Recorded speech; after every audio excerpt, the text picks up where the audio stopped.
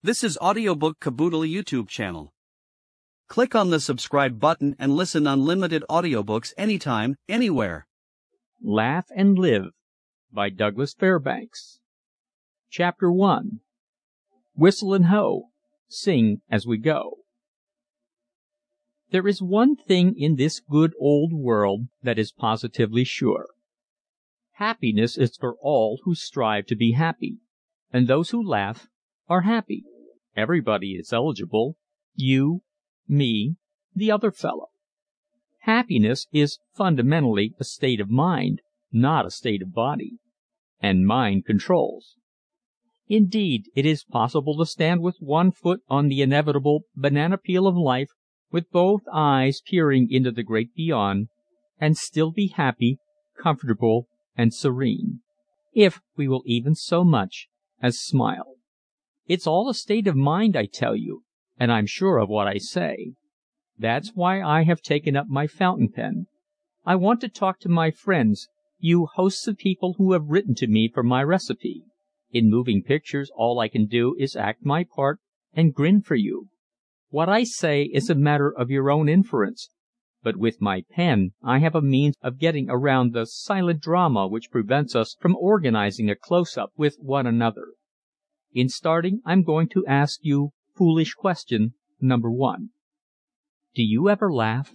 I mean, do you ever laugh right out, spontaneously, just as if the police weren't listening with drawn clubs and a finger on the button connecting with the hurry-up wagon? Well, if you don't, you should. Start off the morning with a laugh and you needn't worry about the rest of the day. I like to laugh. It is a tonic. It braces me up, makes me feel fine, and keeps me in prime mental condition. Laughter is a physiological necessity.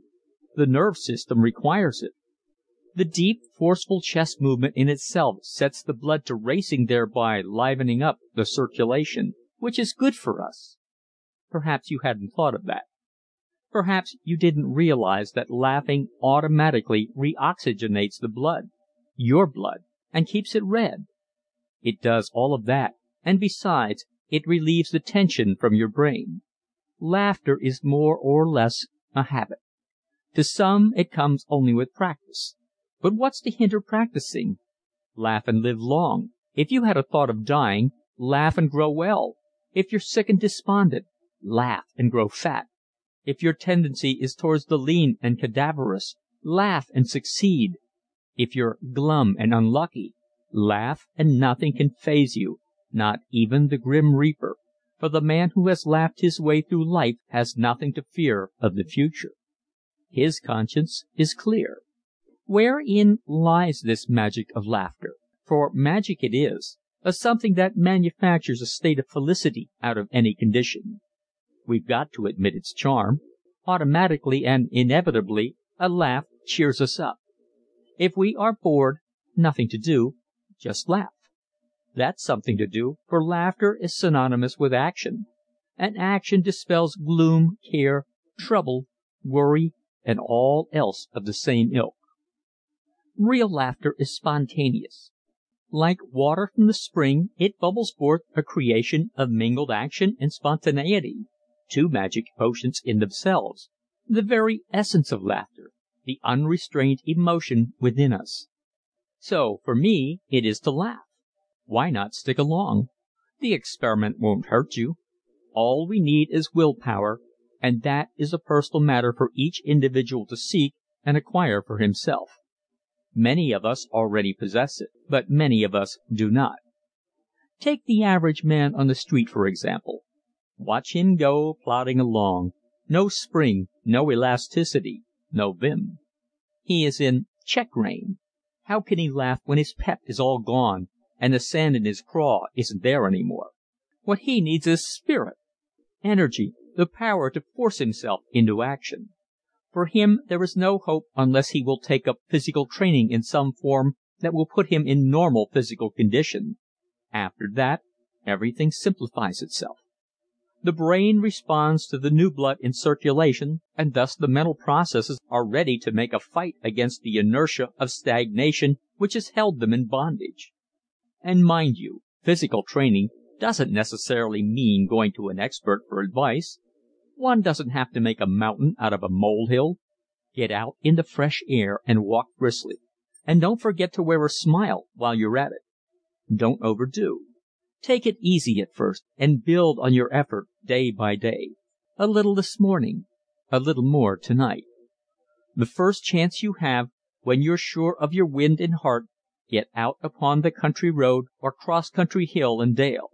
Then run, run, run until you drop exhausted upon some grassy bank. Then laugh loud and long, for you're on the road to happiness. Try it now. Don't wait. Today is the day to begin. Or, if it is night when you run across these lines, drop this book and trot yourself around the block a few times. Then come back and you'll enjoy it more than you would otherwise. Activity makes for happiness as nothing else will, and once you stir your blood into little bubbles of energy, you will begin to think of other means of keeping your bodily house in order. Unless you make a first effort, the chances are you will do very little real thinking of any kind. We need pep to think. Think what an opportunity we missed when stripped at night if we fail to give our bodies a round of exercise.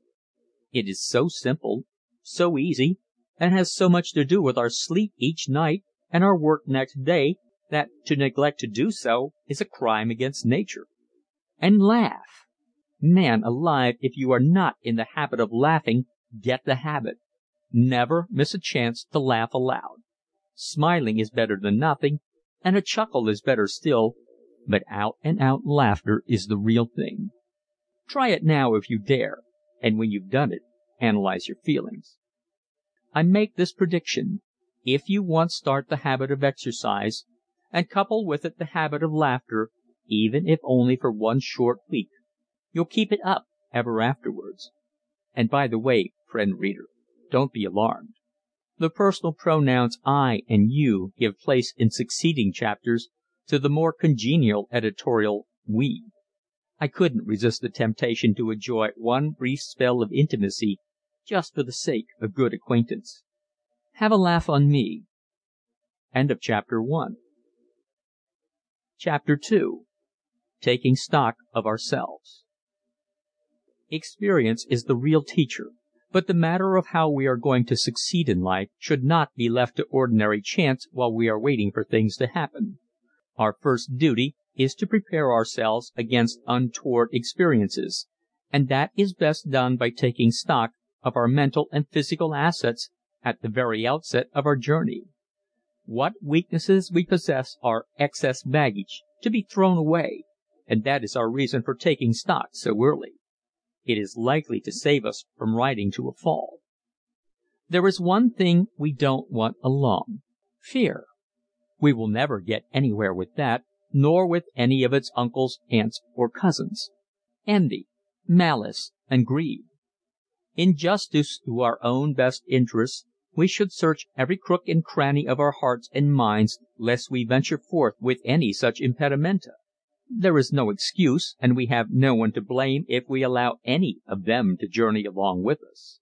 We know whether they are there or not, just as we would know courage, trust, and honor were they perched behind us on the saddle. It is idle to squeal if, through association with the former, we find ourselves ditched before we are well under way. For it is coming to us, sooner or later. We might go far, as some have done, through the lanes and alleys of ill-gotten gains and luxurious self-indulgence, but we would pay in the end. So, why not charge them up to profit and loss at the start and kick them off into the gutter where they belong?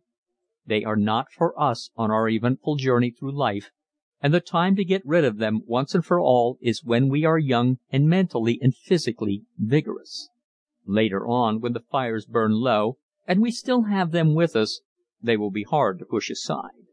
To thine own self be true, says the great Shakespeare, and how can we be true to our own selves if we train with inferiors? We are known by our companionships. We will be rated according to association, good or bad. The two will not mix for long, and we will be one sort of a fellow or the other. We can't be both.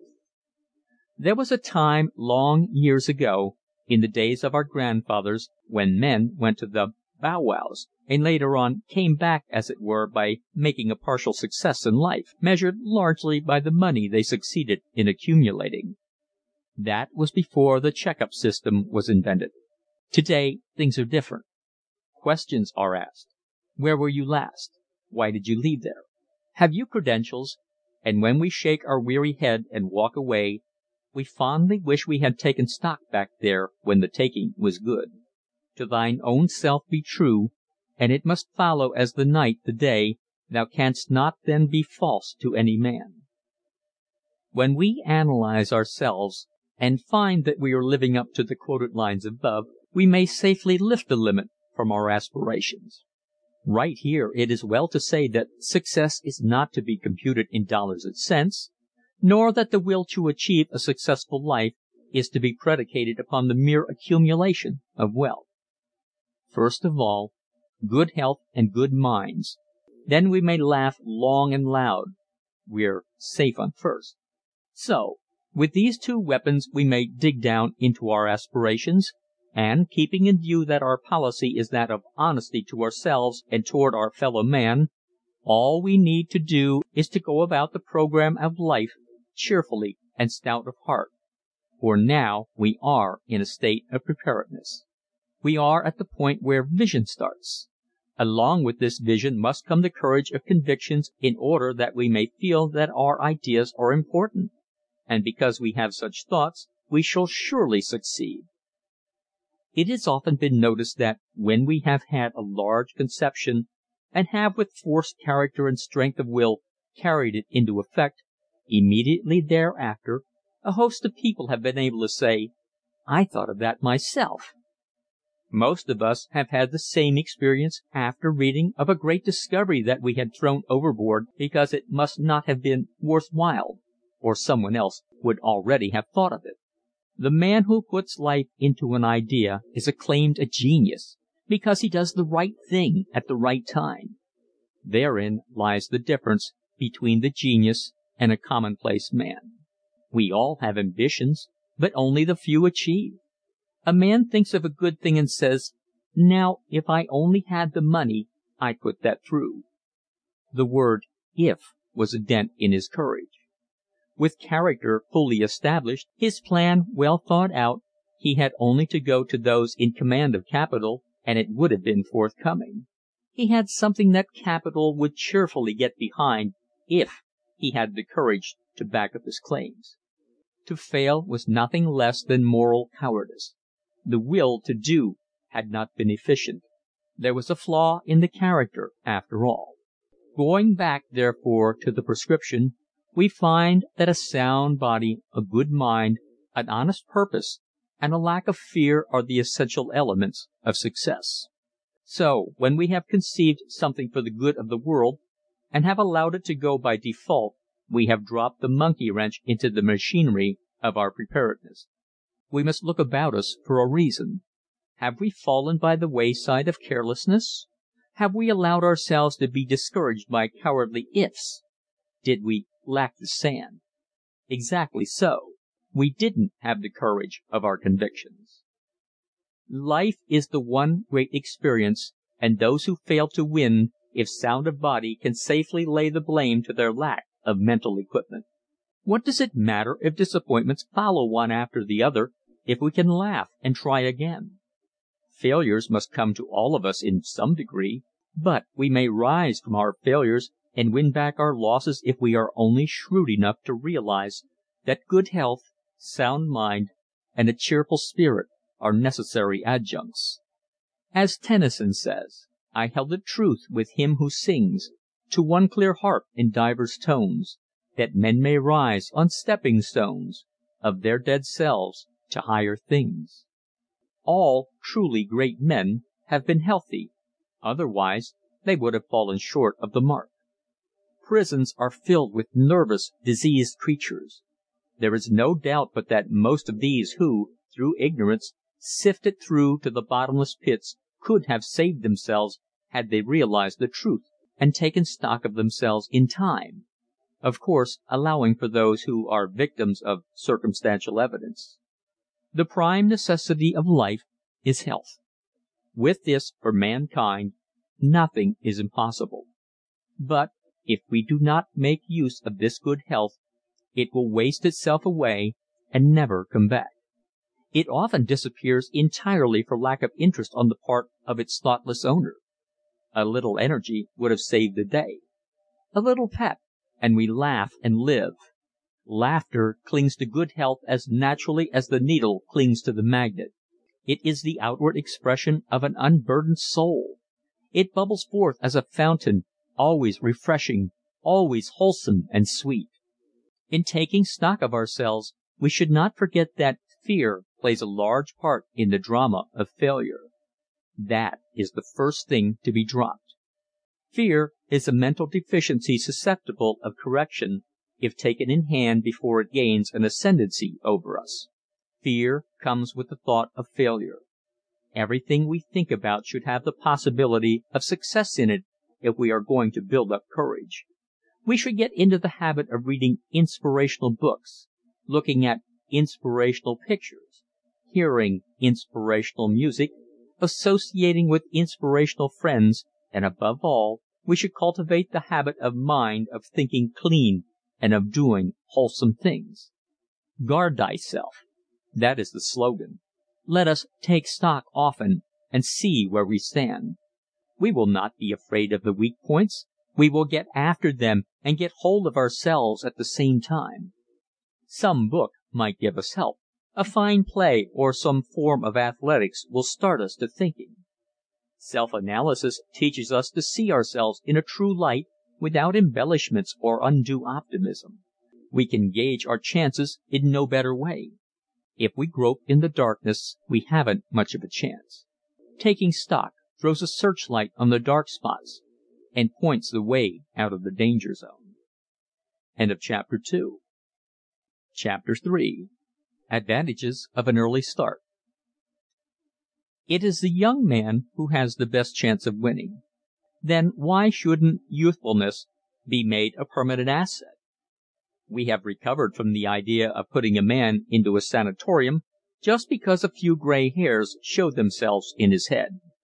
We should not ask him how old he is. We should ask, what can he do? The young man may have the advantage of years, but the older one has the advantage of experience and knowledge. Now, if this older man could carry along with him that spirit of youth which actuated his earlier activities, he would be prepared against incapacity. Our fate hangs on how we conduct ourselves in youth. The world has great need of the sober, thoughtful men above the 50 line. By right of experience and knowledge, they should become our leaders in the shaping of our policies. It is all a matter of how a man comes through mentally, physically, and spiritually. Age should not count against him. The first thought is to keep healthy. In fact, we cannot harp on this too much. The second requirement is confidence in ourselves, without which our career is short-lived. Already we perceive that one must keep track of his inner self. This breeds confidence. The very fact that one stops to probe into that hidden land of thought shows that he is keeping tab on himself with a sharp eye. That's the stuff. We mustn't fool ourselves. The majority of failures come as a result of not being able to trust oneself. The moment we doubt or acknowledge that we cannot conquer a weakness, then we begin to go downhill. It is a subtle process.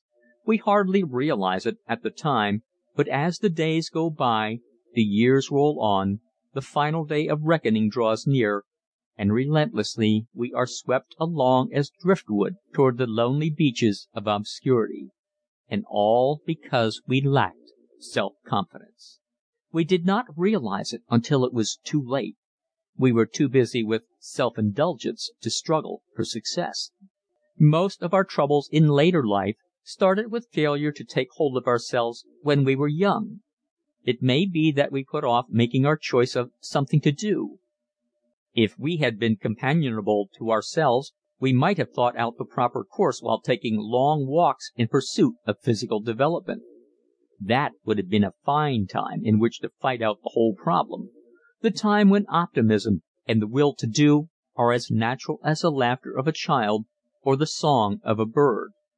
That was the time when the world appeared roseate and beautiful, when success lay just beyond the turn of the road, when failure seemed something illusory and improbable.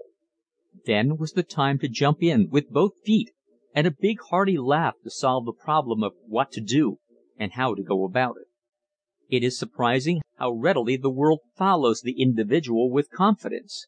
It is willing to believe in him, to furnish funds, to assist in any way within its power. And that is where the man with a smile is sure to win, for the man who smiles has confidence in himself. So long as we carry along with us our atmosphere of hearty goodwill and enthusiasm, we know no defeat. The man who is gloomy, taciturn, and lives in a world of doubt seldom achieves more than a bare living. There have been a few who have groaned their way through a competence, but in proportion to that overwhelming number of souls who carry cheer through life, they are as nothing, mere drops in the bucket. If the truth were told, their success came probably through mere chance and nothing else. Such people are not the ones for us to endeavor to follow. We cannot afford to allow our visions to sour. Beginning early takes away timidity and builds for success while we are young enough to enjoy the benefits. Although it is never too late to start a cheerful life, we don't have to kill ourselves in the attempt. There is no necessity for throwing all caution to the winds, but we should press our advantages. With self-analysis comes a certain poise, a certain dignity and kindliness that tempers every move with precision. Once we get to the proper start, we have only to take stock now and then in order to keep our machinery in a fine state of repair. If we have chosen wisely, we love our work and stick to it closely, not forgetting the home duties and our share in its success. Right here we run up against the danger signal if our business success wins us away from the hearthstone. Love of home is a quality of the workers of the earth. What doth it profit a man to win the whole world if he loseth his own soul? To sum up the case, once we have made up our minds to win and how we are going to do it, the next step is to act. Health is synonymous with action. The healthy man does things. The unhealthy man hesitates. And when we get ready to act, we will act with the air of a conqueror. We must supply from our own store our atmosphere of confidence in order to win confidence. The successful man is the one who knows he is right and makes us realize it. It is always worthwhile to study the successes among our acquaintances. Are they gloomy, morose, and irritable?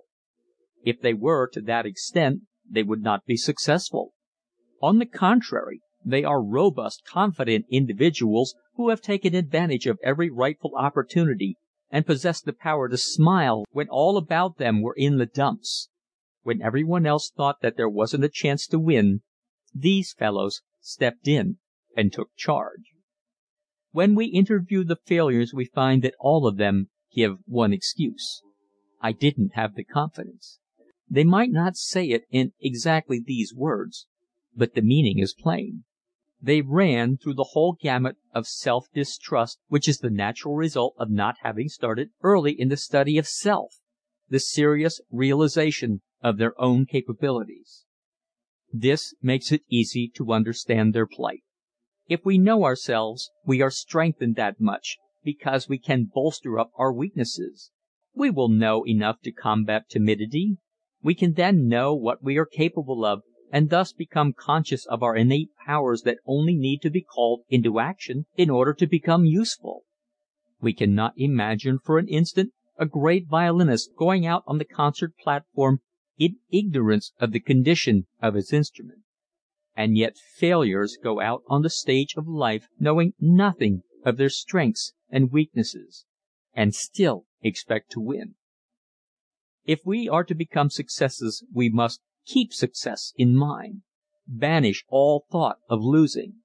Success is just as natural as anything else. It is only a matter of the mind anyhow.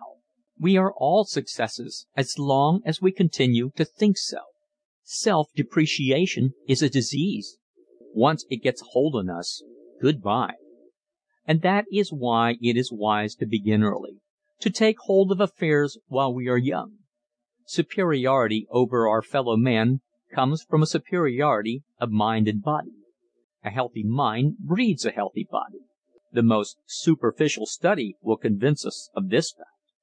Appearance counts for much in this world. We judge largely by appearances. We haven't time to know everyone we meet intimately, and as a result must base our opinions upon first impressions. The fellow who comes in an office with his head hanging down between his shoulders and a frown upon his face doesn't get far with us. We find ourselves looking over his sagging shoulders toward the individual behind him, who comes in with a swinging step and the confidence born of health and good spirits. Self-confidence in youth makes for self-confidence in after years. This is far from meaning that one can be brazen and inclined towards freshness and get away with it. It merely means the marshalling of one's forces, the command of oneself, and the ability to make others recognize that we are on the map because we belong there. And one of the quickest ways to accomplish this is to have a smile tucked away for instant use.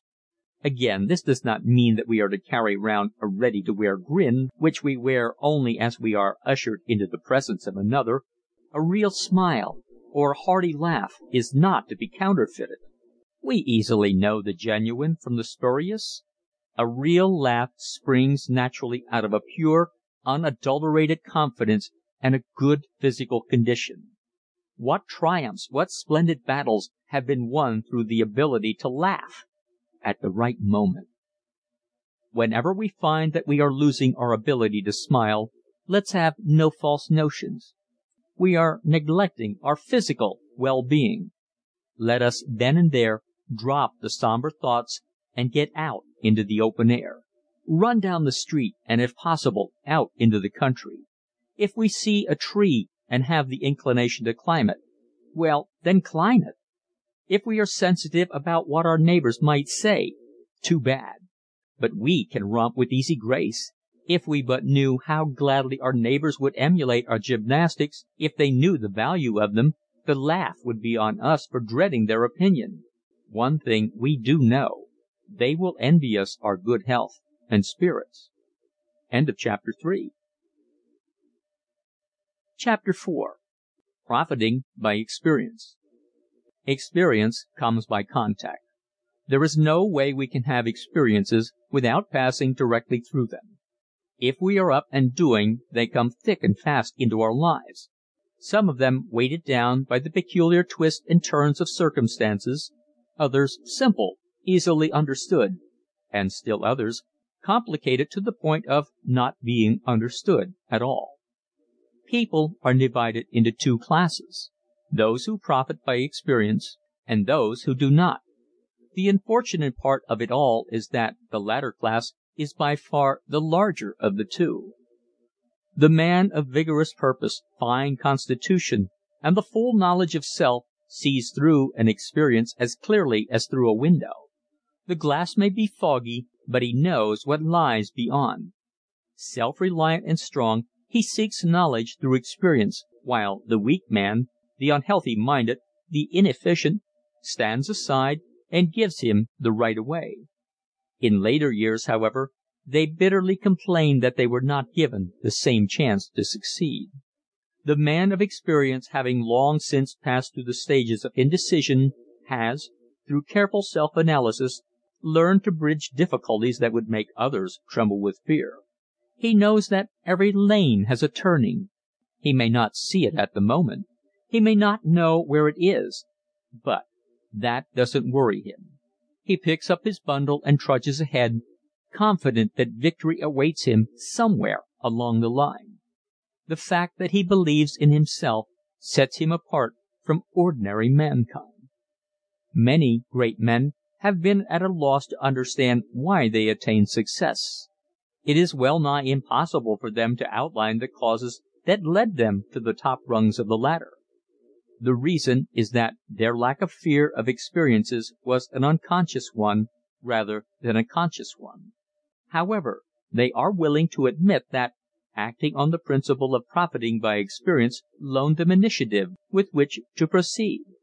They soon came to know opportunity at sight, and had only to look around to find it.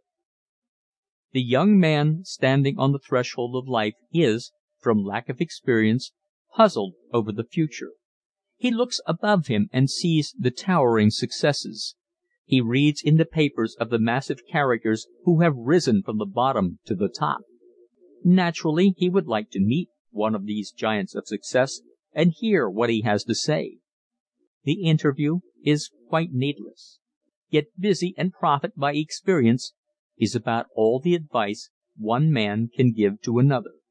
There is no way to profit by experience until we have had experience, so there is nothing to do but get busy, and experience will come as fast as we can absorb it. Our duty is to strive for success and not expect to attain it except by successive steps. A wholesome consignment would be our undoing.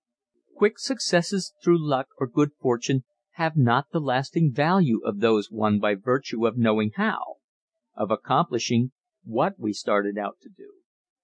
Faith in oneself does not come from the outside. It must spring up naturally from within. A healthy body and a sane mind are the best foundations for this. The young man who begins his career with these facts in mind is given a running start over his competitors. Poverty and failure are the result of an ignorance of the value of experience. Worry, anxiety, fear of not doing the right thing, lack of insight into character. These, too, are the result of a lack of experience. Good health is necessary to experience, but a majority neglect to take care of it. If we are to profit by what we learn, we must have the vim with which to push forward. We must have every ounce of vitality we possess at command, ready for use. This we conserve for the big emergency which we know is coming. New experiences are pushing us forward, and previous experiences are helping to move the load. Experience tells us what to do at this point and that, and at last puts its shoulder to the wheel, and over she goes. Every mind is in possession of an enormous amount of dormant power, and only experience can release it into proper action. We often hear a fond mother say that her son is full to bursting with the old Nick, which means that the youngster is overflowing with pent-up energy. With experience, he could find good use for it, but without it this surplus may turn out to be a dangerous possession. Young men of this type should be guarded most carefully and advised to get busy early in life at something worthwhile. Many a bright fellow, brimming with excess power, has gone as a lamb to the slaughter into the maelstrom of vice because of being held back for legitimate occupation. He just had to blow off steam, so he did it in a gin mill rather than a rolling mill. This dynamo called the mind can be trained to do anything. Not only can it be guided at the start, but it can be guided by all that follows. It can be used for building additional dynamos to be called into action in times of need. This statement may seem at first far-fetched. If we think so, it is proof that we have not profited by our experiences and should get down to stock-taking before it is too late. The practical man, after all, is only one who takes advantage of opportunities. He could double and triple his power if he only realized how superficial the average setback really is. The young man has just as much chance of being considered practical as the so-called older one, always provided that he has a store of experiences to profit by. The first big experience of life usually makes or breaks us. For this experience we need to be prepared. We must have a strong heart that we may bear defeat nobly from this not to be our last kick, our last breath, not by a jugful. We are going to start all over again after our setback, and we are not going to wait any longer than it takes to bury the dead. This will be done decently and in good order our training will admit of no indecorum. If the smash was a bad one, we will assume the liability nevertheless and get back on the job. We are out to win, and eventually we will win. And that is what we mean by taking profit from experience. The powers that break down are also the powers that build up. The electrician who handles the motor could just as well end his own existence by that mysterious current as he could make use of it for the good of humanity. He spends years of conscientious study and masters the knowledge of it so that its uses are as simple as his ABCs. There is no doubt in the world but that he had to learn by experience. He had to go into the shop and climb up from the bottom.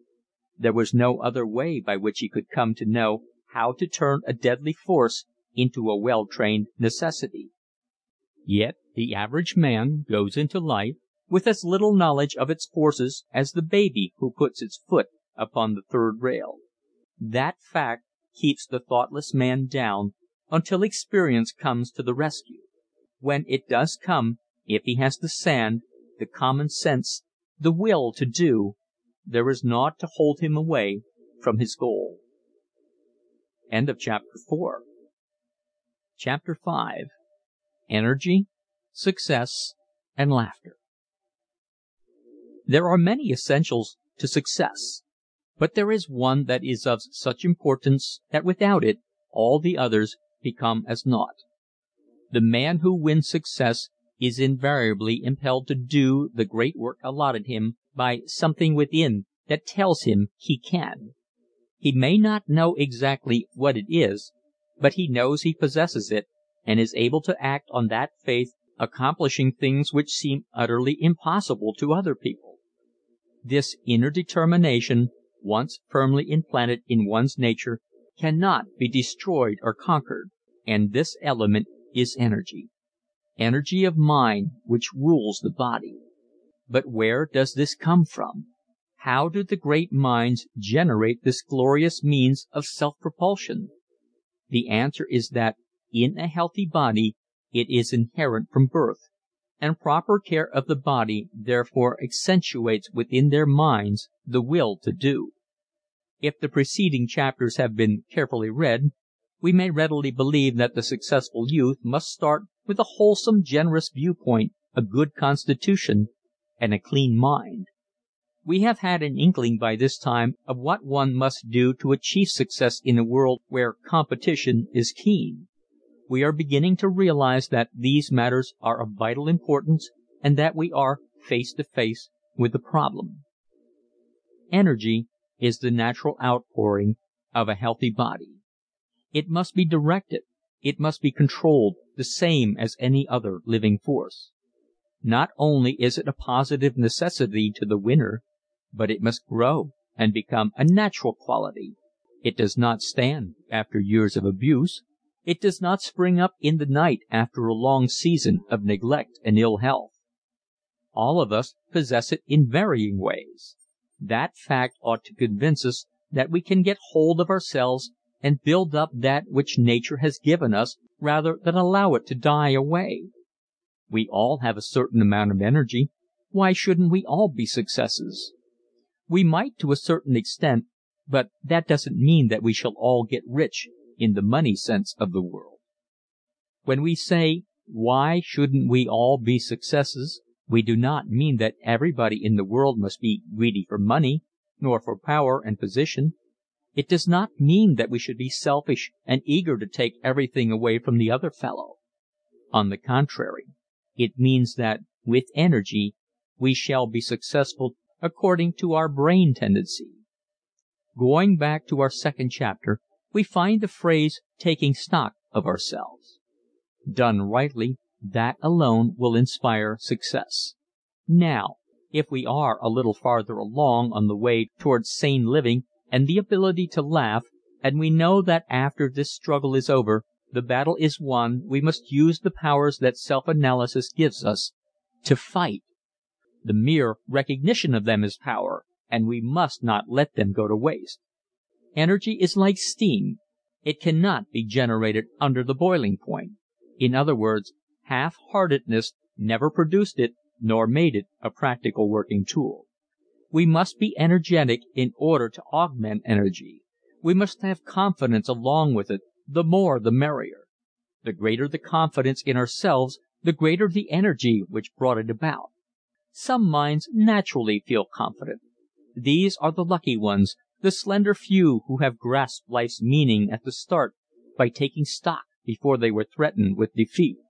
Success comes to them as easily as rolling off the proverbial log. They come sweeping along, conquering, sure of themselves, confident, aspiring, true to their inner selves, ready for work, unafraid of experiences, and sure of a smile when the clouds are darkest. This does not mean that these successes have exceptional ability. If that were the case, we would not waste time either in reading or writing about the matter. If we didn't feel that we were potentially able to become successes and possess the elements of victory in our present makeup, not another moment would be spent on the subject. The very simplicity of this use of energy proves to us that it is a quality bubbling forth in the least of us and the strongest. It only needs to be put to work and it becomes self-strengthening. Living in the open air, sleeping out of doors, taking the proper exercise, looking wholesomely upon life, believing in ourselves, are all parts of the sane existence which leads to success and laughter. We ought to feel that everything in life possesses elements akin to human feeling. We should not arrogate to ourselves the sole right to rule and reason. And what has this to do with energy? It is only one of the many vistas that open to us when we learn how to laugh and live. And man alive, if we never learn to laugh, we will never learn to live. We must not forget that there can be more than one use made of energy. In the same way that electricity might be misused, so might energy be placed in the wrong service. We must not waste any time, therefore, in getting this energy of ours worked into enthusiasm. Enthusiasm for our life work, for our fellow man, for the zest of life. We must throw ourselves into the battle and carry the standard. We must leap to the front, not waiting for the other fellow to show the way. Spend your enthusiasm freely and be surprised at how it thrives on usage. Enthusiasm, being produced by energy, must of a necessity depend largely upon that. Now the point is, how shall we guard and keep fresh this element in ourselves? We know that the body is producing this quality.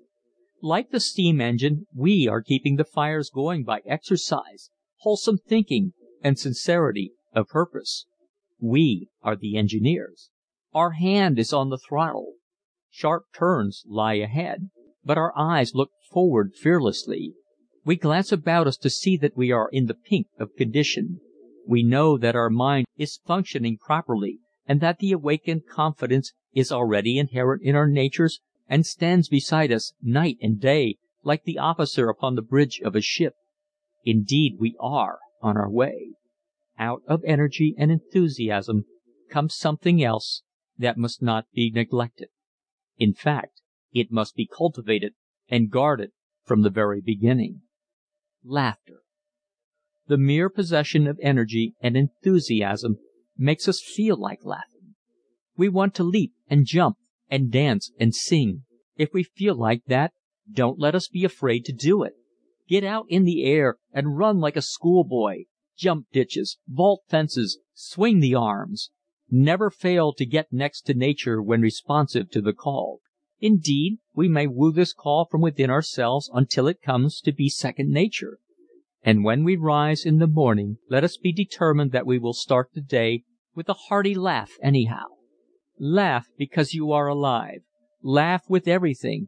Let yourself go. That is the secret, the ability to let one's self go. If we follow this religiously, we will be surprised how successful the day will be. Everything gives way before it. End of chapter 5. Recording by Tom. This is Audiobook Caboodle YouTube channel. Place for finest collection of audiobooks and novels. Chapter 6. Building up a personality. More and more, personality is coming into its own as man's greatest asset. There was never a day when it was not, but in former years this essential quality was not listed under the name personality. Had we lived in the days of our fathers' youth, we would have heard about remarkable men, men of big caliber, large character, splendid presence, and the like. But it remained for our day and generation to discover the real word, personality, meaning the most perfect combination possible of man's highest attributes. At least, that would be the definition in its fullest sense. Of course, everyone has a certain personality, and, no matter in what degree, its possession is valuable. Personality is an acorn, so to speak, which may be cultivated into a sturdy oak. Personality is one's inner self, outwardly expressed. It represents the conquest of our weaknesses and naturally impresses our strength of character upon others. With personality, our foundation is firm. On this pedestal we may stand squarely and face life with equanimity. For such there is no end to achievement while good health and youthful spirit remain. It is impossible to come into the presence of a personality without becoming immediately aware of it. It is reflected by people of small stature, poor physiques, homely visages, as well as men of the highest physical development. The great Napoleon was just above 5 feet, while Lincoln towered over the 6-foot line. Men of personality are the last to say die. Their store of combativeness carries them beyond their real span of existence either in years or achievement. Thus the mind shows its mastery over matter. Alexander Pope was still writing while propped up upon the pillows of his deathbed. Mark Twain joked with friends when he knew his hour was at hand. Personality is magnetic. It can charm the friend or put fear into the heart of the enemy. Joan of Arc, a frail woman, won battles at the head of her troops. History is filled with incidents where men of personality have turned defeat into victory by leading their soldiers back into the fray. Wholesome personality is the fulfillment of self-development, physically, mentally, and spiritually.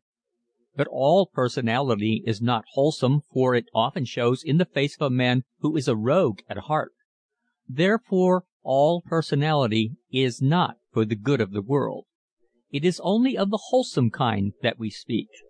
To such as possess it, the goal is divine.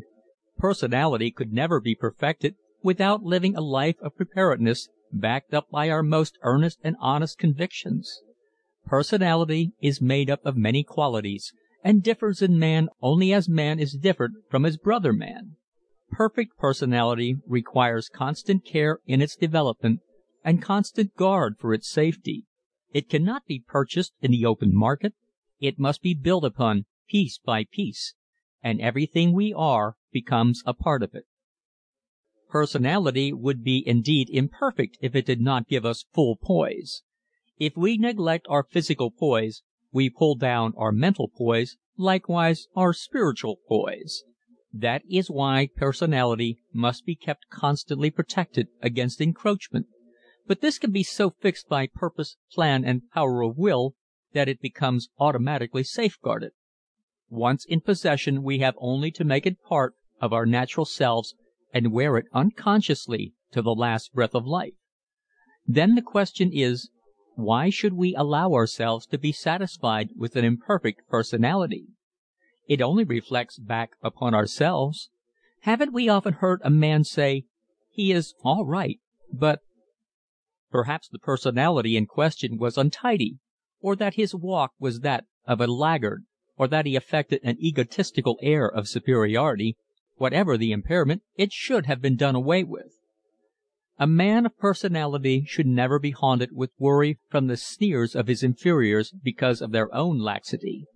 Some men perfect their manner of speech to a degree which takes it above that of their weaker fellows. Others develop fine qualities which are viewed by ordinary individuals as affectations, but which are in reality the result of innate refinement. The man of no refinement has indeed an uphill fight, but with persistence and ambition to succeed he can win. Lincoln, the rail splitter, is the most shining example of the power to will victory. For him to have fallen by the wayside would have caused no comment, for it would have been expected in those early days of struggle. But to those who have the benefit of inherited tendencies toward personality, to fail in its development is in the nature of a crime. Personality does not mean over-refinement. Sturdy qualities are the necessary ones. Over-refinement leads to the softer life and ofttimes to degeneracy. Exalted ego is an indication of degeneracy and may have been inherited. Of those things we inherit that are good we must hold, and everlastingly must we watch those which are bad. It is never wise to wander far away from basic principles in depreachment. What we need is guidance along the road to the goal of personality. First of all, we need health, and second, the will to do. Next, we must use these weapons in the right direction, for personality is at its zenith when backed up by strong physique and brain power. From previous chapters we have learned that success of any kind is predicated upon keeping ourselves in trim and in good humor. Keeping in trim is no trick at all. We can make it a part of every physical action, and as keeping in trim means perfection of body and soundness of mind, we should never neglect to utilize any effort that will help us toward bodily efficiency. There is exercise in stooping over to pick up a pin if we will go about it in the right way. We can correct an ill-formed body by adopting and maintaining a certain carriage. We may hold our chin in such a way as to provide against stooped shoulders. We have opportunities both morning and evening to indulge in various forms of light, systematic exercises which will push forward the day's work with zest and vim. Poise has everything to do with personality. Therefore, the physical structure must come in for its share of proper attention. No man of refined personality would walk the streets with a soiled face or uncombed hair. Such things do not give poise. They are the evidences of a laggard spirit. The more we exercise, the more energetic we become, the surer we are of ourselves, the farther we get in the development of our personality. End of chapter 6. Chapter 7. Honesty, the character builder. Just as the straight line is the shortest distance between 2 points, so is honesty the only proper attitude of one person toward another. Without it, there is no understanding possible. It must always remain supreme as a quality without which character becomes a sham, a superficial thing that has no basis in fact. The ability to look the other fellow in the eye is as necessary to character as the foundation is to a house. It comes out of that great within which we are now exploring. It arises from the courageous facing of our weaknesses and becomes a part of the man who knows himself and laughs with life at the mere joy of living, doing, accomplishing, winning against all odds. Honesty accompanies a proper self-esteem, and its cultivation should become a part of our earliest education. It doesn't grow anywhere except within ourselves and will never be handed to us on a silver platter. If we fail to find it when we are young, it will have small chance of obtaining a grip on us later. It is the one quality with which to crown our highest attributes. It is final proof that we are capable of just thought and square dealing, and is proof positive that we are part and parcel of the wholesome spirit which rules the universe. Its possession is greater than riches, for its dividend is happiness and contentment, and we cannot go wrong if we so live that we can look any man in the eye and tell him the truth. To live in the full sense means to be alert. Whatever high moral plane we shall achieve must be held against all temptation. There is no compromise. Self-deceit is nothing less than self-stultification. We only fool ourselves and soon find ourselves slipping downhill. It will be hard climbing getting back. And what of the wear and tear on our ambitions meanwhile? Honesty doesn't grow naturally out of a dull, uninspired life. It goes with the energetic, the forceful. The dull soul who is content to plod along year after year in the same rut may be honest, and this one redeeming feature may be of such inestimable value to him that it sweetens and softens his entire days. It will bring him friends, true blue friends, who will excuse all other shortcomings because of his honesty. It gives him the unadulterated trust of his employer, and it arouses a certain admiration among his narrow circle of acquaintances. If this is true with the dullard, the weakling, then what must it mean when possessed by the great? We know, for instance, how the nation instinctively turned to General Washington when it came to choosing their president after the Revolutionary War. He may have been gifted, he may have been one of the world's greatest captains, but the one quality which endeared him to his countrymen was a tremendous moral superiority. He never told a lie, rang around the world. Summed up, his virtues amounted to those 5 words. Some statesmen may have been more astute, but Washington was honest. He never told a lie. The people knew they could trust this man, so they elected him to fill the highest place within their gift. Honesty within ourselves is the first thing to remember. Unless we are, it will be impossible for us to enter into that spiritual contentment enjoyed by those who are honest with themselves. If we are untrue to ourselves, how can we be true to others? The framework of a man's moral being must be that of honesty. It must become his very nature and become automatic in its processes. It belongs to the healthy, those who keep themselves well through vigorous exercise and temperate living. It is not a quality set aside for the lucky few. Every man, woman, and child possesses it in some degree, and only its constant neglect trims it to a minimum. It is one of those fundamentals of life, one of those powerful and moving forces that rule society. We are either honest or we are not. We cannot be nearly honest and get away with it. When one stops to consider honesty, even for a moment, its full importance is realized. For example, imagine having a dishonest friend. Could we go to him with the secrets of our heart? Could we trust him? Would we trust anyone who might turn traitor?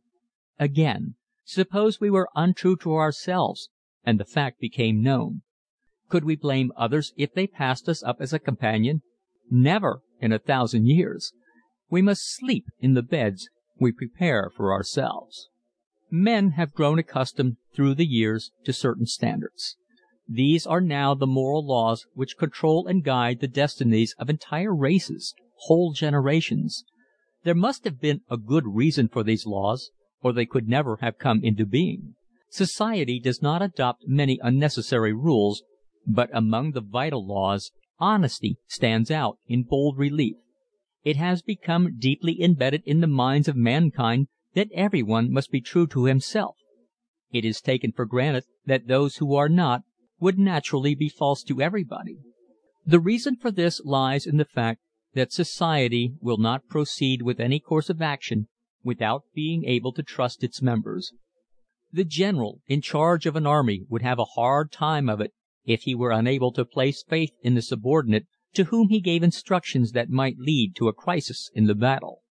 Society would dash itself upon the rocks were it not conscious that certain people are courageously honest, and in these it finds its leaders. To rise in life means that our fellow man believes in us and wishes us to do so. Without his cooperation, it would be futile to arouse our own ambitions. We could not hope to win a victory all alone and against the great majority who believe in certain standards and conditions.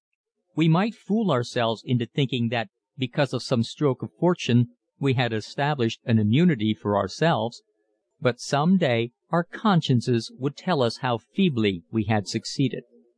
There is only one method, only one way. Rise through honesty and an optimistic belief in self. And let us not plume ourselves because of our virtue. Personal honesty is our due to ourselves and our fellow man.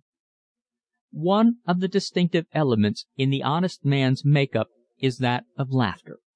The ones who live up to their ideals do not feel that life is such a dark place after all. It may mean hard work, little play, and often delayed rewards, but the fact that there is a world and that it is filled with other honest souls is reward enough to give us courage to laugh as we go along. We can always afford to laugh when we're honest. The man who is innately honest has no reason to fear the snares of fortune. He knows that he can win the trust of men. He knows that he already has it. He has no dread of looking into the other fellow's eye. He knows where he stands in life. He has won that which he has through struggle, and he does not intend to lose it. He does not intend to fail. He cannot fail. He cannot lose. No matter how things might go at this moment or that, the next will find him on the rising tide of new opportunities, new chances. His reputation travels before him like the advance agent. His coming is heralded, and he is welcomed into any community. It isn't as though there were only a few honest men. This welcome, this glad hand, is always extended by society to the honest man as a token of approval. The world's work is a tremendous matter. There is always room for another worker to handle some part of it. And only the true, the sincere, are capable of doing this in the proper way. The leaders of society in the broader sense are those who win the faith of the average man. We look up to Lincoln because we know that he was the one man in a million to accomplish the greatest task ever set before a human being. We realize that he was honest. Honest in the huge sense so necessary to the accomplishment of big ideals. And we know that in order to win some part of that great trust, we must obey the standards of honesty and decency that lie below the surface and only need to be called to life and action in order to be used. And laughter will arouse that sense as quickly as anything else. The man who is capable of laughing heartily is not apt to be the one who carries some conscience-stricken thought around with him. It's the easiest thing in the world to detect an untrue laugh. The real laugh springs out of the depths of being and comes with a ringing sense of security and faith in oneself. It goes with the workman in the early morning when he swings along the road to the factory. It accompanies the soldier into battle. It arouses the clerk from lethargy. It brightens the sick room. It raises us all to unexplored heights, and as evidence of our state of mind it can mean only one thing: honesty and sincerity. No character can exist without this outward exhibition of an inward honesty. The mere cultivation of laughter would eventually lead to honesty. The fact that you are laughing, enjoying life, awakens you to a spirit of security and a feeling of the joy of living. Gloomy men are the ones whose tendency is toward crime and trouble. Laughing men are the ones who stir the world with new desires and make life worth living. Therefore we say, laugh and live. End of chapter 7. Chapter 8. Cleanliness of Body and Mind. If we interview many of life's failures, we will find that the overwhelming majority went down because of their neglect to get out of an environment that was not stimulating and because their ambitions had grown rusty and inefficient to cope with depressing circumstances. The prisons and other institutions are filled with people who did not make any attempt to get away from the vicious surroundings in which they lived. They were like tadpoles that had never grown to frogs. They just kept swimming around in their muddy puddles, and, not having grown legs with which they could leap out onto the banks and away to other climes, they continued to swim in monotonous circles until they died. In other words, the failure is a man who dwells in muddy atmosphere all his days, who is content to remain a tadpole, and who never attempts to take advantage of any opportunity. He becomes unclean, so to speak. And that is what we mean by this chapter heading, Cleanliness of Body and Mind. It was not intended to point out the proper way to keep our faces and hands clean, or as a sermon, but rather to show ourselves that the clean body begets the clean mind, the two together constituting compelling tendencies toward the clean spirit. A move in the direction of these takes us out of the rut of life. No matter what cause we dig up with which to explain our success in life, we cannot neglect this one important one: the careful selection of our acquaintances. And this doesn't mean that one must be a snob. Far from it. It only means that the successful man, the man who wishes to rise in life, should not spend his days in the company of illiterate companions who do not possess ambition of heart or the will to do the work of the world. It means that life is too short to hang around the loafing places with the driftwood of humanity, listening to their stories of failure and drinking in with liquor some of their bitterness against those who have toiled and won the fruits of their toil. It means that we will not go out of our way to seek the friendship of men and women who are simply endeavoring to gain happiness in life without paying for it. It means that we will do all in our power to win friends who aspire nobly and by so doing inspire those with whom they come in contact. Such men are naturally clean of mind and body. We must remember always to live in a world of clear thought that will stimulate our ambitions. Dwelling in the dark corners of life and traveling with the debris of humanity will not arouse us to action and give us that swinging vigor of heart and mind so necessary to the accomplishment of great things. While we will ever lend the helping hand to those who need it, we will naturally associate with those who have vim and courage. We will not be dragged down by our associates. Until we meet the right kind, we will hold aloof, and we will not be morose and gloomy because it happens that at this moment our acquaintanceship does not include these successes. When we have succeeded in doing something big, they will come to us, and if we think big things, we are likely to do them. It is all a matter of the will to do. Nothing succeeds like success, said some very wise man, and if there ever was a phrase that rang with truth, this does. It means that the thought of success, the courage that comes with success, leads to more and more success. It means that the thinker of these thoughts is living in a clean, wholesome atmosphere, along with those who are determined and in earnest.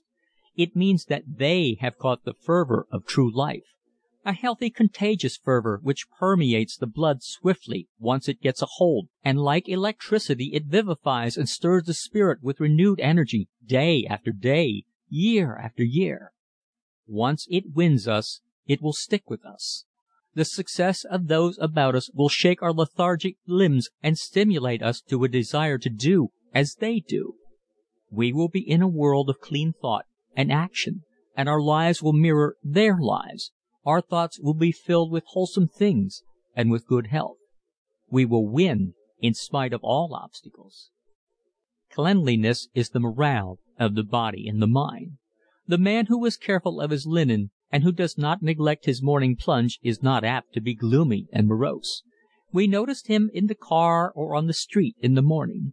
He comes striding along, fresh and full of the zest of living. His mind is clear and unclouded. His eyes are full of that vigorous light of conscientious desire to win and do so honestly. He has none of the hypocritical elements in his nature strong enough to rule him. There may be, and probably are, many weaknesses in his character. His very strength consists in his ability to crush them and make them his slaves.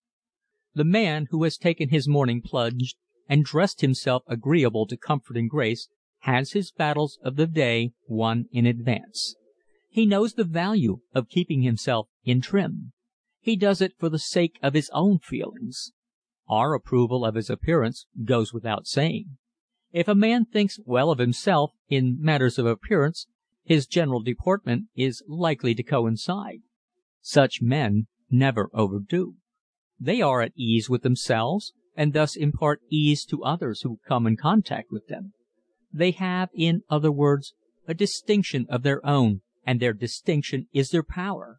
They know that the highest moral law of nature is that of cleanliness, that filthiness should not be allowed to dominate any man's ethics or physical condition. They rule such things out of their lives.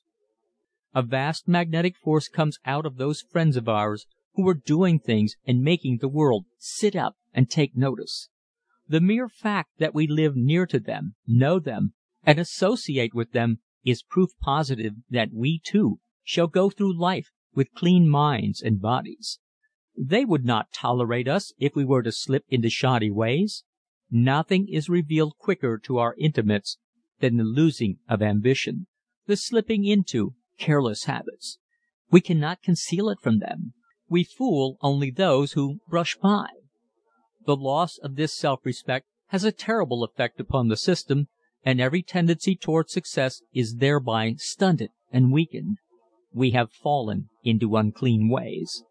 It would not be long before we sink to the bottom, or else remain among the vast crowd who have neither the courage to fall nor the courage to rise.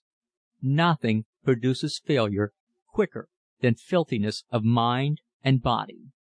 Those who are successful keep away from the very thought of such a condition.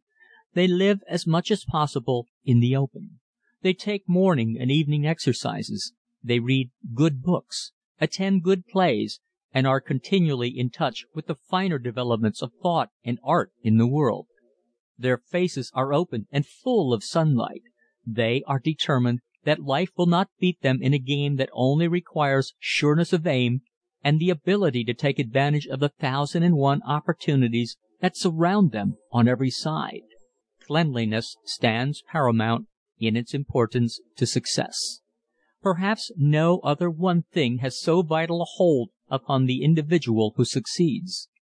The general of an army first looks to the morale of his troops. He knows that with clean minds and bodies his soldiers are capable of doing big things. The battleship, that efficient and highly developed instrument of war, is so immaculate that one could eat his meals on its very decks. Its officers are wholesome, athletic fellows. Its crew consists of hardy men who live sanely and vigorously and who have plenty to occupy their minds. And if cleanliness is fundamental in their case, why not in our own? When we come to analyze ourselves, we find that we are like a great institution of some kind. Here is the brain, the heart, the lungs, the stomach, the nerves, and the muscles. Each department acts separately, and yet is connected absolutely with all the others. The entire system is under one supreme department, the mind. Now, if this ruling department is kept clean and full of kindly, beautiful thoughts, does it not seem natural that the rest will follow its lead, being so completely in its power? We realize this, and the mere realization is something done towards the accomplishment of an ideal life in a world of cleanliness and beauty. System is one of the finest tools in existence with which to build one's life into something worthwhile. The body must be run on a system as well as the mind. The stomach must not be overloaded with unnecessary food. The lungs must not be filled with impure air. The nerves must not be worn threadbare in riotous and ridiculous living. The muscles must be kept in trim with consistent exercise of the proper sort. We must recognize the wants, the needs of the physical system, and see that they are supplied. Roosevelt, perhaps more than any other living man today, has given vitality to the supreme necessity of cleanliness of mind and body. He has, by reason of his great prominence, been able to emphasize these two vital essentials. He called a spade, and his message went far. For those who knew the value of his words came nods of approval. Others took heed. From boyhood he has systematized his life, taking the exercise needed, filling his mind with the learning of the world, winning when others would have failed, profiting by experience allotted to him through fate's kindly offices and association with the healthy, true men. What has been the result? He has risen to the very pinnacle of human endeavor. No honors await him. He has lived consistently and cleanly, and he can look any man in the eye and say honestly, "I have lived as I have believed." It is not necessary to become president in order to live sanely, to gain from circumstances the fruits that are ours for the asking and which have fallen into Roosevelt's hands with such profusion. We cannot all become presidents, but we can all emulate a shining example of mental and bodily morale. Just as we plunge into the cold water in the early morning, so should we regularly during the day plunge into the society of those whose splendid enthusiasm is helping to make the world a better place to live in. They are the kind who go into the struggle with heads high and with clean hearts.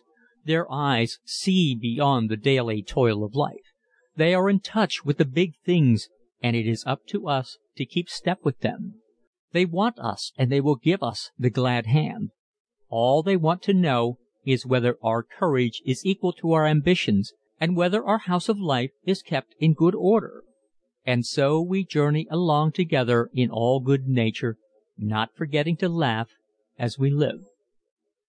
End of chapter 8. Chapter 9. Consideration for others. Consideration for others is man's noblest attitude toward his fellow man. For every seed of human kindness he plants, a flower blooms in the garden of his own heart. In him who gives in such a way, there is no hypocritical feeling of charity bestowed. His very act disarms the thought. It is as natural for an honorable man to show consideration to others as it is for him to eat and sleep. Acts of kindness are the outward manifestations of gentle breeding, a refinement of character in the highest sense of the word. What would we do in this world without the helping hand, the friendly word of cheer, the thought that others shared our losses and cheered our victories? If consideration for our feelings and thoughts did not exist on this earth, we would never know the depths of the love of our friends. There would be no such thing as an earthly reward of merit. We know that no matter what happens to us in the battle of life, there will be someone to cheer us on our way. We may be strong and thoroughly able to rely upon ourselves, but there comes a time when we need friendship and sympathy. Society would crumble into dust without these influences. The family circle would degenerate into a hollow mockery if consideration each for the other was absent. It sweetens and makes wholesome what otherwise might only be an existence of monotonous toil. Consideration for others is the milk of human kindness. For what we do for others, our recompense is in the act itself. We should claim no other reward. Observation brings to view that they who give in real charity cloak their acts from the eyes of all save the recipient. Givers of this type rise to the supreme heights of greatness. It is a part of their wisdom to know what is best to be done, and they go about it as a pleasure as well as a duty. Consideration for others pays big dividends. It is a virtue that makes for strong friendships and true affections. Those who possess it have a hard time hiding their light under a bushel. In teaching fortitude to others, they partake of the same knowledge. In the hours of their own affliction, they retain their courage and keep their minds unsoured. They are the sure enough good fellows of life, and their presence is the signal for instantaneous good cheer. We all know them by their gentle knock at the door. In 1,000 ways they impress themselves upon our lives, have entered into our counsels, have given us the right advice at the right time, and when the sad day comes along, their strong shoulders are there for us to lean upon. Consideration for others is apt to be an inherent quality, but like everything else, it can be accentuated or modified according to our own determination. It is a growth that should be inculcated early in the lives of children, the earlier the better. A child's most impressionable age is said to be between its 4th and 5th years. Then is the time to teach it the little niceties of life, the closing of a door softly, tiptoeing quietly that mother may not be awakened from her nap, tidiness, cleanliness, good morals, all of which are to become vital factors in a life of consideration for others. A great many of us have the desire to be of service to others, but timidity holds us back. Say, for instance, one might see a person in great distress, and because of diffidence withhold the proffered hand. Someone we've known who comes to the point of penury, but has too much pride to ask assistance. We pass by, fearful that we might offend. How many times has this happened to us? Who knows but the best friend we have at this very moment would give us anything in the world if his pride would let him bridge that distance between us. Nevertheless, the desire to do the right thing was in itself helpful. The thought of doing something for someone was a correct impulse and should have been carried into action. Early in life we should have started our foundation for doing things in the cause of others. Putting off the time when we shall begin to obey our higher impulses toward helpfulness to our fellows is but a reaction in our own characters which dulls determination. We want to do it, but we won't. As time goes on, we just don't. That's all. Our good intentions have gone to pave the bottomless pits containing our unfulfilled heart promptings. We meant well, but we failed to act. We didn't have the courage. Our failures spread a gloom before us. We lost our chances for a happy life. The man with the ability to laugh has little diffidence about these matters. Having confidence in himself and being happy and alert, he goes to the friend in need with courage and the kind of help that helps. If he doesn't do it directly, he finds a way to reach him through mutual funds. He does not go about parading his kindness either.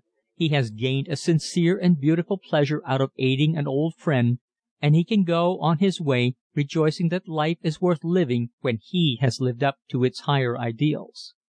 Consideration for others does not necessarily involve only the big things. It is the sum and total of numberless acts and thoughts that make for friendship and kindliness. People who are thoughtful surely brighten the world. They are ever ready to do some little thing at the correct moment, and after a time we begin to realize how much their presence means to us. We may not notice them the first time, or the third, or the fifth, but after a while we become conscious of their persistence and we esteem them accordingly. Such men are the products of clean, straightforward lives. They are never too busy to exchange a pleasant word. They do not flame into anger on a pretext. Their code of existence is well ordered and filled to the brim with lots to do and lots to think about. The old saying, "If you want anything, go to a busy man," applies to them in this regard.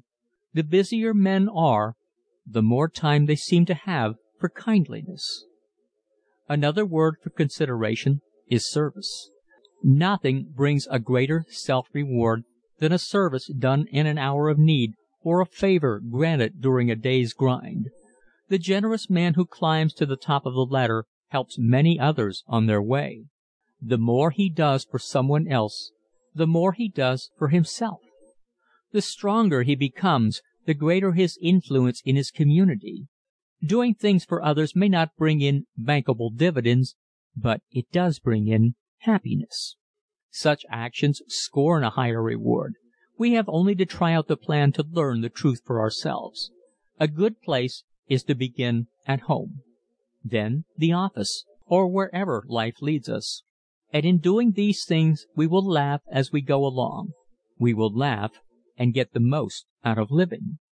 Our little day-by-day kindnesses, when added together, constitute in time a huge asset on the right side of our ledger of life. We should start the day with something that helps another get through his day, even if it isn't any more than a smile and a wave of the hand, and he will remember us for it. It is said that advice is cheap, and for that reason is given freely. But the proper kind of advice is about as rare as the proverbial hen's tooth. In order to give real advice, we must understand the man who asks for it. If what we say to him is to become of value, we must see to it that his mind is put in proper shape to receive advice. Be sure that he laughs, or smiles at least, before we seriously take up his case. And when we have done our stunt in the way of advice, let's send him away with a fine good humor. A friendly pat on the back as he goes out our doorway may mean a bracer to his determination. "You'll put it over," we shout after him. And thus we have been of real help. He needed sympathy and courage. He needed a cheerful spirit, so came to us, and we didn't let him go away until we gave him all these. Bully for us. Consideration for others does not admit of ostentation and hypocrisy. We never allow our left hand to know what our right hand does in charity, nor do we boast of our helpful attitude toward our fellow men. It is well to make a point of this fact. In this world are many ne'er-do-wells who fail to profit by advice and thereby become professional in the seeking of favors. Consideration owes them nothing, and to withstand their persistent appeals would in time dull our natural tendencies toward helping others. The world helps those who help themselves. We have little admiration for the man who is forever whining. Society has no work for such people as these. When we have exhausted every means of helping such a man, we must, in self-defense, pass him up before he contaminates our sense of justice. We must keep our visions clear. Consideration for others is a prime refinement of character. To be able to use it in our daily lives becomes one of our great consolations. Sympathy begets affection and kindly deeds. In a relative sense, it binds together the properties which go to make the soul within us. Browbeating, scolding, irascibility, and the like are microbes which react against the milk of human kindness, to which, if we succumb, leaves us stranded and alone amid a world of friendliness and good fellowship. End of chapter 9. Chapter 10. Keeping Ourselves Democratic. Big words and pomposity never were designed for the highest types of men. Our great national figures have almost without exception had one quality which was a keynote to their ultimate success. This was their simplicity. Next was their accessibility. There are numberless big-hearted and big-brained individuals in the world whose duties are so manifold that in order to accomplish what has been placed in their hands, they must be saved from interruption, but the truly great individual is never hidden away entirely from his fellow man. He never becomes such a slave to detail that he does not find time to fraternize with ordinary mortals. We do not find him concealed behind impenetrable barriers, guarded and pampered by courtiers like unto a king on his throne, or tucked away in some dark office. He wants to know everybody worthwhile, and everybody worthwhile is welcomed by him. He does not affect to know so much that he cannot be told something new. He is not the sort to refuse to see us at any reasonable time. We should not confound greatness, however, with notoriety. A man who by virtue of large publicity has compelled public notice isn't necessarily a great man, no matter how hard he may strive to make himself appear so. Especially is this true of the man who does not make a personal success corresponding to his advertised fame. In time he may have the earmarks of notability, but as Lincoln said, you can't fool all of the people all of the time. It is to be noted with satisfaction that the big captains of industry keep themselves free from petty details.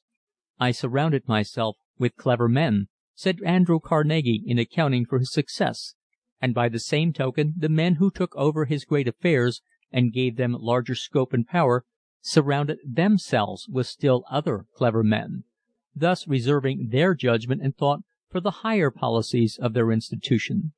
They kept themselves in readiness for consultation, and having men of initiative and self-reliance underneath them, they find time to take in hand other affairs than those of the tremendous businesses they manage. Men of this type often become prominent in public affairs and develop into highly important citizens. The bigger the man, the less he encumbers himself with matters which can be delegated to others. His desk is clear of all litter and minutiae, likewise his mind.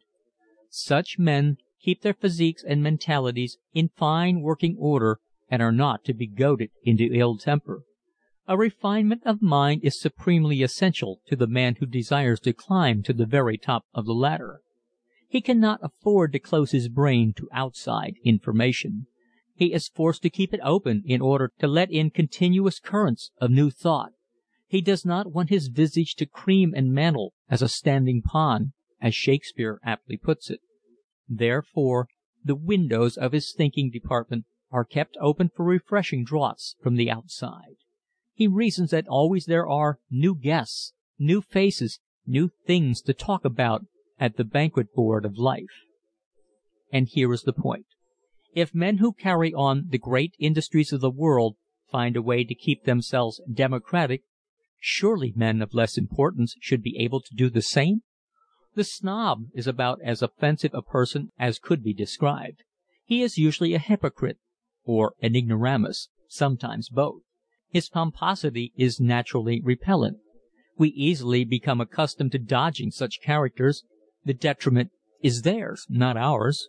They are left by the wayside and, sooner or later, wake up to the fact that they stand alone in the world.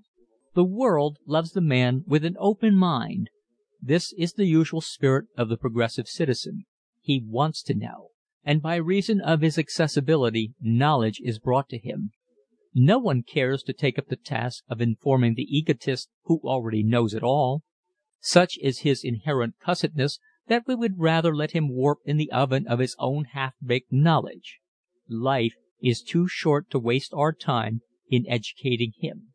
"How can I see Mr. So-and-so?" says one man to another. "Don't try," is the answer. "He's not worth seeing. You can't tell him anything." And this sort of a chap misses the big opportunities just because he chooses to build up a reputation for being exclusive. He digs himself a hole and crawls into it and pulls the hole in after him. We can safely imagine him treating the members of his family as though they were servants and his employees as though they were slaves. He may succeed in small things, but in the big game of life we may write him down as a failure. If we have a big idea, we take it to a big man, the man of vision. Anything less is to putter around aimlessly. The bigger he is, the more democratic. He will not look for imperfections in our personal makeup when we show him the new process we have discovered. To be democratic is a triumph of the soul, tending to bring us in close touch with the throbbing heart of humanity. There is no isolation for those of unaffected charm and manner, no barrier in the way of friendship worth having. It is our lack of judgment if we hide ourselves so that we cannot be approached. No matter how high we rise, for the sake of our own brains, we must allow men of ideas to get to us. We must not allow our minds to become stagnant. If we fail to get into daily contact with other people, we soon grow dull and uninteresting even to ourselves. Great men may have no time to fritter away, but they have plenty of leisure for men worth while, the pushers and the thinkers. A democratic spirit does not come to the selfish man. He is absorbed in himself and is quite a hopeless case. He is a natural-born fault-finder and grouchy by nature. For him, life holds no joy save the one in sight. Taking the big look at the man of this type, we can only be sorry for him because of his lack of early training. He started off on the wrong foot and thereafter drifted along. Seldom do we overcome the habits with which we arrive at man's estate. Those who do are entitled to a right-hand seat among the chosen. Being democratic is another phrase for being human and kind. It means that we ought to be able to see behind every face and find the truth of that individual's existence. It means that life is largely a matter of how we look at it, and being human is one way to get the proper slant at things. The human mind has great adaptive power and can be molded into 1,000 ways of thinking. The intelligent man, the man who has taken stock of himself, is able to smile and extend a hearty hand-clasp whenever he feels tip-top or not. He doesn't have to look glum simply because the world hasn't thrown itself at his feet. He has only to persevere, and success will come eventually. We must correct our failings as we go along, or we will slip down into the rut and stay there. It is a simple matter to be good-natured and full of the zest of life if we poise ourselves right, keep ourselves democratic. It is this great soul quality which brings us true friends and boost us into the fulfillment of our ambitions. Then we may truly laugh and live. End of chapter 10. Recording by This is Audiobook Caboodle YouTube channel.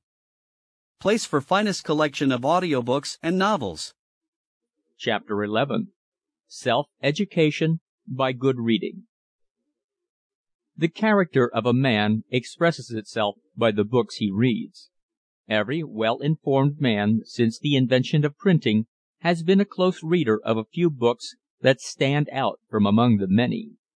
We read of Lincoln devouring the few books he had, over and over again, and studying from cover to cover and word for word the Webster's Dictionary of his day. We know that Grant had his favorite volumes from which he drew inspiration and solace. These men made eternal friends of certain great thinkers and drank in their learning with all the fervor of their natures. A few good books, digested well, do feed the mind. Feed the mind. That's the idea, but how shall we feed it? The answer is easy. With something worthwhile, something that will inform and inspire. We can cram our minds to the point of indigestion with useless, frivolous information, just as easily as we may cram our stomachs with certain foods that tear down rather than build up. The habit of reading the right sort of books should begin early in life and continue through our days. Good books are real, and as we read we feel, hear, see, and understand in the way the author did. If what is said appeals to our way of thinking, a new world is unfolded to our vision, filled to the brim with things we can think about and add to our stock of knowledge. While we are buried in its leaves, we may live over the thoughts that the writer lived. For the time being, he becomes as real and vital to us as the dearest friend we possess. Gradually, as the time passes by, he creeps into our affections until our lives would not be complete without the comradeship of his cherished book. Books that become our pals are not necessarily books of the so-called classical type. Little-known volumes may prove to have enough thought stored away between their covers to keep us interested all our days. The great books will prove their worth in a short time, no matter how poor the binding, how bad the type, or how cheap the paper. These things are, after all, only the outward manifestations, and though we like to see our friends dressed well, yet we know that the clothes do not make character unless there is character there in the first place. And so it is with books. These little ungainly volumes which we purchase on the stands may be the classics of tomorrow. Who knows? We select our library carefully. No matter if we live in a tiny hall bedroom on the top floor of a boarding house where we have a shelf somewhere with a few good books on it. Emerson's essays can be had in one volume and are well worth having. No other American writer has been so inspiring, so invigorating as this thinker of Concord. One cannot read his essays without having a desire to get up and do. It is like a breath of fresh air, a tonic, a stiff morning walk. It stirs the mind to action and inspires us to lift ourselves out of the rut into which we have fallen. One returns to them time after time, each reading opening up new vistas of thought, new lines of mental development. As a man's stomach is what he eats, a man's mind is what he reads. It goes without saying that no healthy active mind could exist without the companionship of Shakespeare. Nowadays it is possible to secure the entire works of the immortal poet in one volume. There is a special Oxford University edition which can be had for a small sum. The type is large, the paper good, and there are many notes to help one over the rocky places. There is no doubt of the truth of the saying that a man who reads Shakespeare consistently and with understanding needs no other education. Like the philosopher Emerson, he boiled down the world's thoughts into terse sentences, and one goes into a new universe when reading any of the plays. It is a good thing to learn parts of them by heart so that we can apply them to our own lives. They strengthen the mind. Their beauty lifts us into a great realism of splendid thought, and they fill the heart with a longing to do something great. Such books should become steady companions through life. No matter where our duties call us, we should see to it that we do not leave behind the thoughts of this mastermind, of Shakespeare. The very fact that we have them near us lifts us out of the monotony of nothing to do. Among the books about America for Americans, perhaps Roosevelt's Winning of the West is among the best. Not only has he thrown the whole vigor of his interesting personality into the writing of it, but he has given us a vivid picture of the conquest of the States by the settlers. No man could read it without being thrilled at the dangers our forefathers faced, at the great courage they possessed, at their hardihood, their bulldog tenacity. The reading of such a book is like going back over the years and living with them, sharing their troubles and their enthusiasms. The man who contemplates gathering a small library could not afford to do without the inspiration of what his countrymen have done for him. In choosing our books we must bear in mind one thing. Let them be inspiring.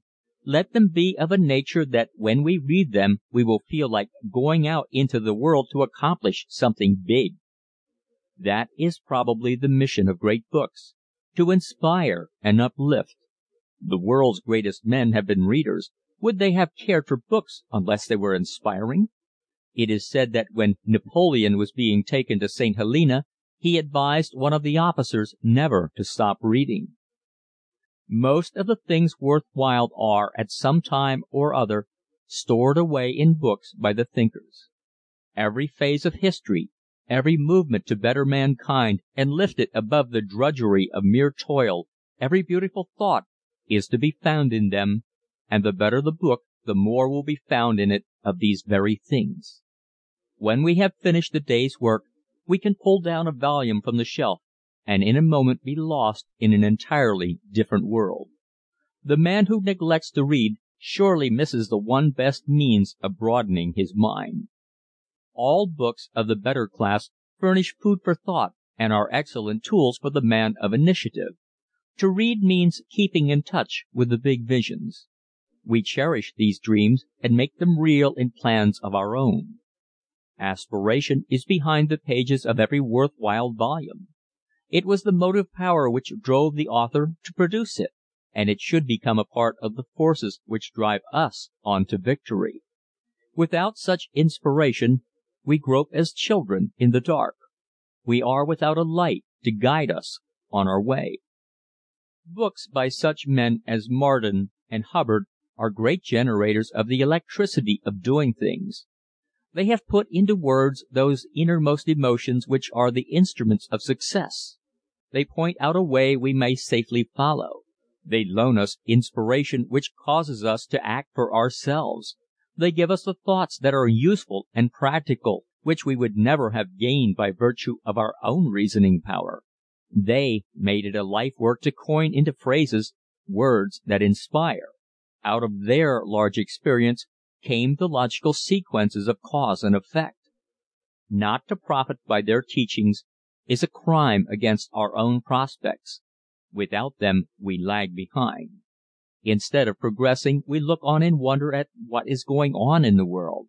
Sometimes we cannot connect ourselves with the big enterprisers, and all because we failed to feed our minds properly. There is much to be gained both in pleasure and knowledge by reading historical novels and the lives of great men. The books of Sir Walter Scott and James Fenimore Cooper are rated among the best in the world. Grant's autobiography and the personal stories of other famous Americans provide fascinating material with which to establish and fortify our test for good literature. The tales of modern American financiers is another field of absorbing interest. The man with small means can provide himself with a working library for a very little money. Books are cheap. The public library is always nearby, and there is hardly a town of any size but what has one. When we purchase a book, we should be sure to obtain the best edition and be careful that it is printed from good type and on clear paper. Books are likely to become warm friends. We should never purchase an abridged edition. Binding is not such an important factor, although we like to have our favorite books put up in a handsome fashion. With Shakespeare, Emerson, Roosevelt, Scott, Cooper, Marden, and Hubbard, one would have quite a representative collection for a start. It would be easy to expand the list into many more. Of course, those collecting a small library who have a specialty will want books dealing with the subjects in which they are interested. However, every practical library includes books of inspirational character, and if one makes a study of the books written by great authors, it will be found that all of them profited by the reading of books which caused them to think. The Bible causes us to think, and no library is complete without it. End of chapter 11. Chapter 12. Physical and Mental Preparedness. It is not the object of this chapter to deal with a set course of physical culture, but rather to emphasize the necessity of keeping our physical house in order. There are plenty of books on physical culture which can be relied upon, and also any number of physical instructors who are able to advise and help along a set program. There are hundreds of places, institutions, clubs, YMCAs, and the like, which provide gymnasiums and every other facility for those who determine to build themselves up through consistent physical exercise. That is all very well to begin with, but afterward we must have some simple methods of our own which will not make it a hardship or a chore to keep ourselves in trim, a state of physical preparedness. It should become a part of our daily scheme to obey certain simple rules which tend toward an automatic effort instead of a discipline, and we should persevere in these until they become fixed habits. It is no trouble at all to take exercise unconsciously, and we only arrive at this by turning into an exercise any of our ordinary physical actions during the day as we go along. For instance, we can sit down in a chair, and in so doing can add a certain amount of exercise to the action itself. Also in rising.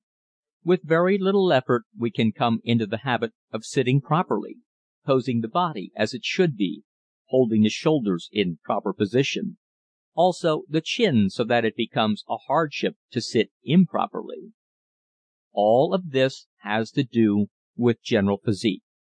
In walking we can go along with a spring, elasticity, and vigor of motion which forces a fine blood circulation throughout the entire system. We can stoop over in the act of picking up some object from the floor, and at the same time make it a matter of physical exercise, and we may take a hat from the rack while standing away from it, thus stretching ourselves, as it were, into a little needful action. Putting on an overcoat or any part of our clothing may be done in such a way as to set the blood to racing through the body. Morning and night, upon getting up and upon retiring, there is every reason to make it a rule to exercise freely. The morning exercise wakes us up and sits us down finally at the breakfast table with a zest for the food set before us.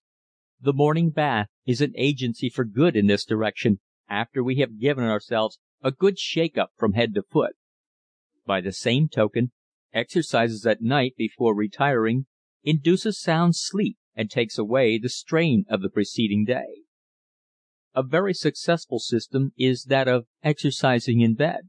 Instead of immediately jumping to the floor in the morning, it is very inviting to go through some simple form of gymnastics in which the physical structure is brought into play. Physical exercise is something which can be carried to extremes. We can go at the work so intensely that we become muscle-bound and develop some structural enlargements that we do not need. This happens very often among athletes. The ordinary man should fight shy of such plans. Superfluous strength is only for those who have need of it. What we really want is strength enough to carry us through our daily rounds with comfort and a feeling of efficiency. In a sense we all live by our wits, and these decline when not properly fed by our general physical organization. Prize fighters are not the longest lived people, nor are the professional athletes. Their calling requires extra building up which would be a positive handicap to the average man whose manner of life doesn't require this super development. In other words, there are intemperate methods of exercising just as there are of eating and drinking. We may easily go too far. Again, we can sin just as greatly by not going far enough. There was a time when men of 40 were as worn and old as men of 65 and 70 are today. As a matter of fact, nowadays a half-century mark is no longer a badge of senility when a man has kept himself fit and treated himself right. We all have friends who are pretty well along in years by virtue of their carefully planned physical training, plus their cheerful dispositions. They are as sprightly and companionable as though they were many years younger. We should come to know early in life what a large part good humor plays in physical fitness. In previous chapters, hearty laughter was extolled as one of the very best of exercises. It is an organizer in itself and opens up the heart and lungs as nothing else will do. It makes the blood go galloping all through the system. It is one of the best automatic blood circulators in the business.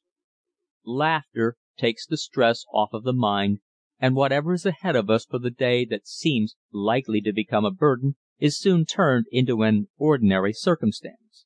We smile as we go about doing it. A friend once said to a banker, "How do you know when to lend money?" The banker replied, "I look a man in the eye, and then I do or I don't." The friend said, "I would like to borrow $10,000 now." "You shall have it, sir," the banker replied. This meant that the man who asked for the loan was in a state of physical and mental preparedness. If he had gone into the banker's office looking like an animated tombstone, he wouldn't have had much of a chance to borrow the $10,000. It goes without saying that the open-faced, hearty fellow inspires confidence. There is nothing coming to the dried-out, sour chap, and that's what he usually gets. And what we get is largely a matter of our physical well-being. A modern philosopher observed that the blues are the product of bad livers, and there is no doubt but that he was right. The problem of life is to fill our days with sunshine. In so doing, we shall find that the little graces are those which will lend us the most help. Tiny favors extended, words of encouragement, courtesies of all sorts, unselfish work carried out in an open manner, true friendships and love, a hearty laugh, a sincere appreciation of the other fellow's struggle to keep his head above water, the conscientious carrying out of all tasks assigned us. These are our helpmates, and they are the products of our physical and mental equipment. Through these we come into our knack of detecting friends among those who are the salt of the earth. It is impossible for the person who desires good health to obtain it, or having it to retain it, without consistent effort. A watch will not run without the proper regulation of the mainspring. We must keep up our activities.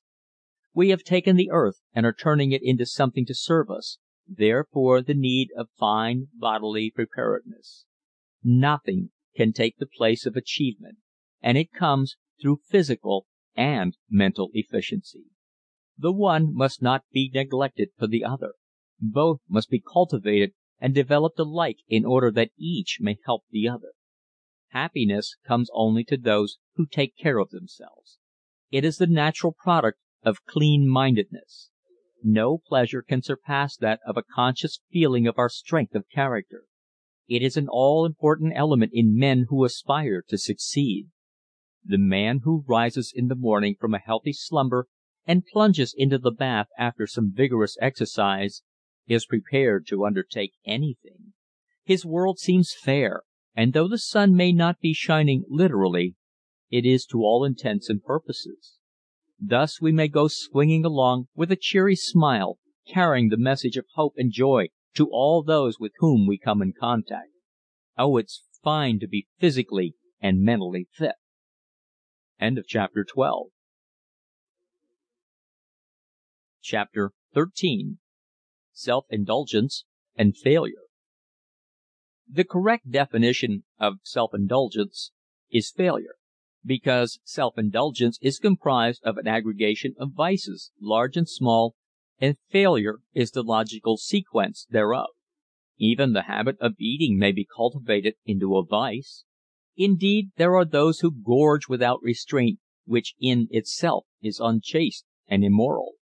We've often seen them as, with napkin underfoot or tucked under the collar, they eat their way through mountains of food and wash it down as they reach for more. No use to say how and what we feel when we attend such performances. It is all right to say, "Look the other way," but it can't be done. It is human nature to gaze upon horror, sometimes in sympathy, but more often in amazement. Sometimes a well-staged scene of gormandizing viewed from a seat in the second or third row center of a softly lighted, thick-carpeted food emporium saves us the price of our own meal. We no longer hunger on our own accord. Our appetite is appeased by proxy, so to speak, and we can calmly fix our eyes on the big show and sigh for a baseball bat. No matter, a noted bachelor of medicine declares, people are what they eat. The exclamation point is our own. We quite agree with our medical brother, for we have seen people eat until we thought we would never be hungry again. But there is more to self-indulgence than the food specialist has to answer for, so we will be on our way. For instance, there is the spendthrift. Surely he is entitled to a short stanza. We all know him. He goes on the theory that he has all the spending money in the world, and that long after he is dead those on whom he spent it will remember his generosity. Vain hope. Whatever memory of him remains will be of a different kind. Those who have been bored by his gratuitous attentions will take up the threads of their existence where they left off when he drove them away from their usual haunts. No longer will they have to dodge down alleys and run up strange stairways in an effort to avoid his overtures. When alive and in full operation, he knew more about what was best for us than we could possibly think of knowing. Left to his own devices, he would have us smoke his particular brands, drink his labels, eat his selections, wear his kind of cravat, overcoat, cap, hat, shoes, and underwear. And to make his proposition sound businesslike, he would willingly pay the bills. In this little amusement we are supposed to play the part of receiver and praise his generosity. Whatever may be our verdict on this chap, we must keep in mind that his inordinate desire to waste his substance was no less than a vice, if for no other reason than its example upon others. It is just as bad to be a receiver as it is to be a spendthrift. If we cannot build up a reputation for generosity without becoming ostentatious, we might better take lessons in refinement from someone to the manner born. There is no desire to single out and set down by name and number every sort of self-indulgence. Excesses of any kind are indulgences, and it is easy to fall into them if we have not built up our stamina to resist. Our failures are usually traceable to ourselves. No matter what excuses may be offered in our behalf, we know in our own minds that we are to blame. Somewhere along the line of our endeavors we faltered, then we fell. Our conservatism, reinforced by our strength of character, finally gave way at a given point and put the whole plant out of business. Our system of inspection had become cursory instead of painstaking. Everything had been running along so smoothly we forgot that everything must wear out in time if it isn't looked after properly. A previous chapter entitled "Taking Stock of Ourselves" has a specific bearing upon the subject in hand. It emphasizes the necessity of taking stock of ourselves early in life in order that we may know our weak spots and take immediate steps to dig them out by the roots and replace them with hardy perennials which thrive on and on until the last day. And that reminds us that it is well to take stock of ourselves every little while. Even hardy perennials have to be looked after, the ground kept fertile and watered against the draughts of forgetfulness and neglect. And so it must be with our mental and physical processes, in order that each day of our lives we may go forth with renewed forcefulness, with every atom of character in full working order. Having started off on the right foot, we are less likely to have trouble with our higher resolves during the lean and hungry years of our youth, when we go plunging headlong toward the goal of our ambitions. Usually it is not until we come into Easy Street that we find that we dropped something somewhere along the line which we must replace at once or we will be laid up for repairs. But lo and behold, Easy Street is fair to look upon. It dazzles the eye. It takes hold of the sensibilities. Everybody wears Sunday clothes on this street, and seems to be superlatively happy. Surely it would hurt to linger a while and see what is going on. Why, this is the most talked about street in the world. Some of the people we have dealt with have told us about it. They said it was the only street for a man of means, for there could be found the very things for which we strive in life. They told us that the people we would meet represented the higher order of intelligence, brainy, alert, accomplished, a grand thoroughfare for those who would know life in the fullness thereof. Now, it is a fact that Easy Street may be crossed and recrossed in safety every day of our lives if we do not tarry. Financial competence might permit of it, but competent efficiency demands that we trot along, keep moving, get away before we settle down into its ways. The action we need is not along this brilliant lane. But suppose we do take a chance just to test the serene confidence which we think is so safely nailed down within us. The very thought of it makes the caution bell tinkle in our ears. But caution is a species of cowardice, after all. We say, a man of courage may dare anything once. And just at the moment we waver, who comes along but our old friend, self-indulgence, the well-dressed, carefree fellow who once told us all about Easy Street and invited us to look in on him sometime. Nothing would please him more than to show us the whole works. And here he is shaking us by the hand and pulling us along, for he is an affable fellow and will not take no for an answer. Our struggle is feeble. A huge chunk of our strength of character falls off into space then and there. Even at the gilded entrance we try again to beg off, to slip away, but self-indulgence will not hear. So together we go through the portals leading into a grandeur we had never known, beyond our experience and power to believe. This is likely to become the turning point in our career.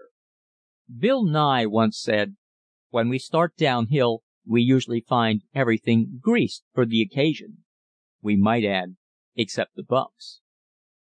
End of chapter 13. Chapter 14. Living Beyond Our Means. Living beyond our means is a big subject that must be treated broadly, for circumstances alter cases. There is a sane way to look at every problem, and the matter of living beyond our means is one of the major problems we have to face. If every man was alike, and every avocation in life was on a parity, it would be possible to dispose of this subject in a paragraph. But men are not alike. What one could do successfully might easily baffle another. Therefore, it seems advisable to consider the subject by looking into its depths. To most people, debt is terrifying. To some it means nothing, and thus we have individual temperament as an angle from which to consider. Living beyond our ability to pay means going into debt via the shortest route. Getting out of debt means a revision of our code to the extent of ceasing to live beyond our means and saving something with which to pay off what we owe. Some men can do this successfully. Others fail while seemingly trying their best to succeed, and still others do nothing to stem the tide. With these it is a matter of how the tide serves. If favoring winds should drive them to opulence, they would more than likely pay up, particularly those imbued with sufficient personal honor to make good. Such are the exigencies of life. We may as well concede that a vast majority at some time or other find it necessary to owe more than they can readily pay. Emergencies arise which force us into expenses that require credit, and if we have so ordered our lives that when the pinch comes we have no credit established, the fact that we pay out our last dollar and go hungry to bed does not bring us much sympathy. Thus it would seem that to be able to say, "I pay as I go," or "I owe no man a dollar," or "I never live beyond my means," is not much of a boast when, after a death in the family, or other unforeseen circumstances, we find ourselves broke and nowhere to turn for accommodation. It has been aptly said that people can save themselves to death. In other words, one may develop the saving habit to such an extent that Laugh and Live can find no room beside us on the perch of our existence. We must admit that the systematic saver of pennies misses a lot as he goes along, and with time degenerates into a sort of killjoy.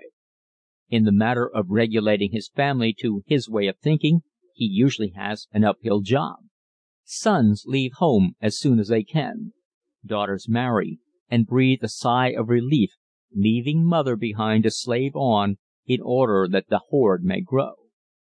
While all of this is true, it only represents extreme cases. Therefore it should not be construed that this chapter is launched against the habit of saving. Rather, its purpose is to suggest the thought of not over-saving at the expense of personal welfare. Our best plan would be to save in reason, not forgetting that life is here to enjoy as we go along. Then, too, we must have a credit rating among our fellow mortals, just the same as a business person must have credit rating among financial institutions. Credit in business is worth more than money because it allows for expansion, whereas money in the bank is only good as far as it goes. Many a merchant who bought and sold for cash all his life found when he came to enlarge his business that one thing was lacking: credit. The fact that he had always paid cash threw a doubt upon his financial condition when he proposed to borrow. He had neglected to build up a credit as he went along. The business world only knew him as a man who paid cash and exacted cash. Taken at his fullest inventory, he had scalped a living out of the world for which he had done but little to make happier or better. One calamity might easily scuttle his prospects forever, for instance, a fire or a bank failure. And without credit, it would be difficult to start over again. By all means, we must save something for the rainy day as we go along, and our savings can be made up of other things than actual cash in bank. One item of our savings is the habit of keeping up our appearances. Living beyond our means does not incorporate the thought that, in order to save every possible cent, we should become slipshod and shabby. Carelessness in dress takes away from our rating as nothing else will, for it has to do with first impressions of those with whom we come in contact. Gentility pays dividends of the highest order, being, as it is, a badge of character. Neatness bespeaks character, and it is just as cheap in dollars and cents to keep ourselves respectably clothed as to indulge in shoddy apparel under the delusion that we have saved money on the purchase price. Good clothing, costing more at the start, lasts long and looks well as long as it lasts. Shoddy apparel never is anything else but shoddy, and well might it proclaim the shoddy man. When we throw away our opportunity to present a genteel appearance just for the sake of the bankroll, we doom ourselves to defeat in the pursuit of knowledge. We cannot get all we want to know by the mere reading of books. We must mingle with people. We must interchange thought that we may crystallize what we know into practical knowledge so that it can be made into tools to work with. While the man of brains is welcome everywhere, the matter of his appearance has a lot to do with how he is received and with whom he may fraternize. "Isn't it a pity," we hear people say, "that with all his brains he hasn't sense enough to make himself presentable?" But the worst phase of the situation is that the unkempt man sooner or later loses faith in himself and either ceases to hoard at the expense of his gentility, or he gives up his opportunity to mingle with others and lapses into habits consistent with miserly thoughts. The phrase, "a happy medium," is well known and decidedly applicable to the subject of saving as we go along, so that we may avert the sorrows which follow in the wake of living beyond our means. It suggests a desirable middle course which permits us to adopt a sane policy rather than flying to an extreme. It cannot be said that we are living beyond our means when by reason of our association with men of affairs we need to spend more money and thereby save less in preparing ourselves for the larger opportunities which will naturally follow. Young men often go through college on their uppers, so to speak. There is not a cent which they could honestly save as they went along without cheating themselves. The point is that their situations in life force them to spend rather than to save money. But in so doing the real saving was in the spending thereof. They enlarged their knowledge and decreased their bank accounts for the time being.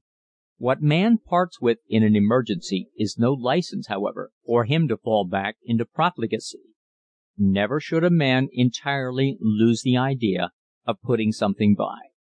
The college boy in this case has simply invested his money into an education instead of a bank account.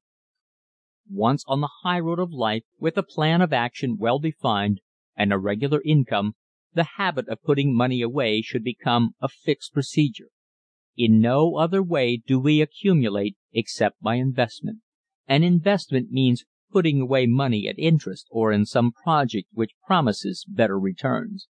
If we were to interview 1,000 men on the subject of saving and draw upon their experiences, we would find that by investing money at interest we pursue the safest course, far safer in fact than the seeking of outside investments that promise greater returns.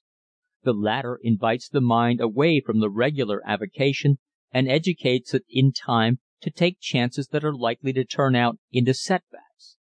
The mind, instead of applying itself to the duty of making the most out of its regular employment, allows its interest to become scattered over too broad a field. It is not within the province of all men to become wealthy, and, after all, wealth is not the only desideratum. The happiness of mortals are found in the middle walks of life, and not in the extremes. The struggle should be to escape the life which saps our strength, keeps our nerves on edge, and drives us away from the green pastures. End of chapter 14. Chapter 15. Initiative and Self-Reliance. The late Elbert Hubbard defined the man with initiative as the one who did the right thing at the right time without being told. At this point it may be definitely stated that such a man would naturally be self-reliant. Such a man would not lean on his friends. He would stand up with them. He would be found fighting his own battles without crying for help. Once a cub reporter was ordered by his city editor to go and interview a certain man. After an awkward pause, the youngster inquired, "Where can I find him?" Smiling scornfully into his eyes, the city editor replied, "Wherever he is." This would seem to have been the start and finish of this youngster's newspaper career. But quite the reverse was true. He took the lesson well to heart, thus starting himself on the road to self-reliance. If he had repeated the offense it is likely he would have lost his job and also his nerve, thereby spoiling his chances for a successful career. The fact that he did not, but went on and made of himself a famous newspaper man proves that he lost no time in developing initiative and self-reliance. There is no questioning the vast importance that these two words mean to all of us. Many a man who did not grasp the significance of initiative became a leaner for the rest of his life. Many a man also missed his chances by doing just as he was told and nothing more. His work ended there. In due course, it is inevitable that such a man should become part of the great army of discontented ne'er-do-wells who help to block the pavements in front of the loafing places. Hesitation, vacillation, and growing diffidence take the place of self-reliance. He falls to the bottom like a stone, and there he rests, a drag anchor in the mire. His job gets the best of him because he lacks initiative. Once stranded, he becomes an arrant coward, afraid of his own shadow. We must make our own opportunities, otherwise we are children of circumstance. What becomes of us is a matter of guesswork. We have no hand in compelling our own future. Diffidence is a species of cowardice. It causes a man's courage to ooze out at his toes faster than it comes into his heart. Such men often have big ideas, but having no confidence in themselves, they lack the power to compel confidence in others. When they go into the presence of a man of personality, they lose their self-confidence, and all of the pent-up courage which drove them forward flies out at the window. Their weakness multiplies with each failure until finally the jig is up. Their impotency is complete.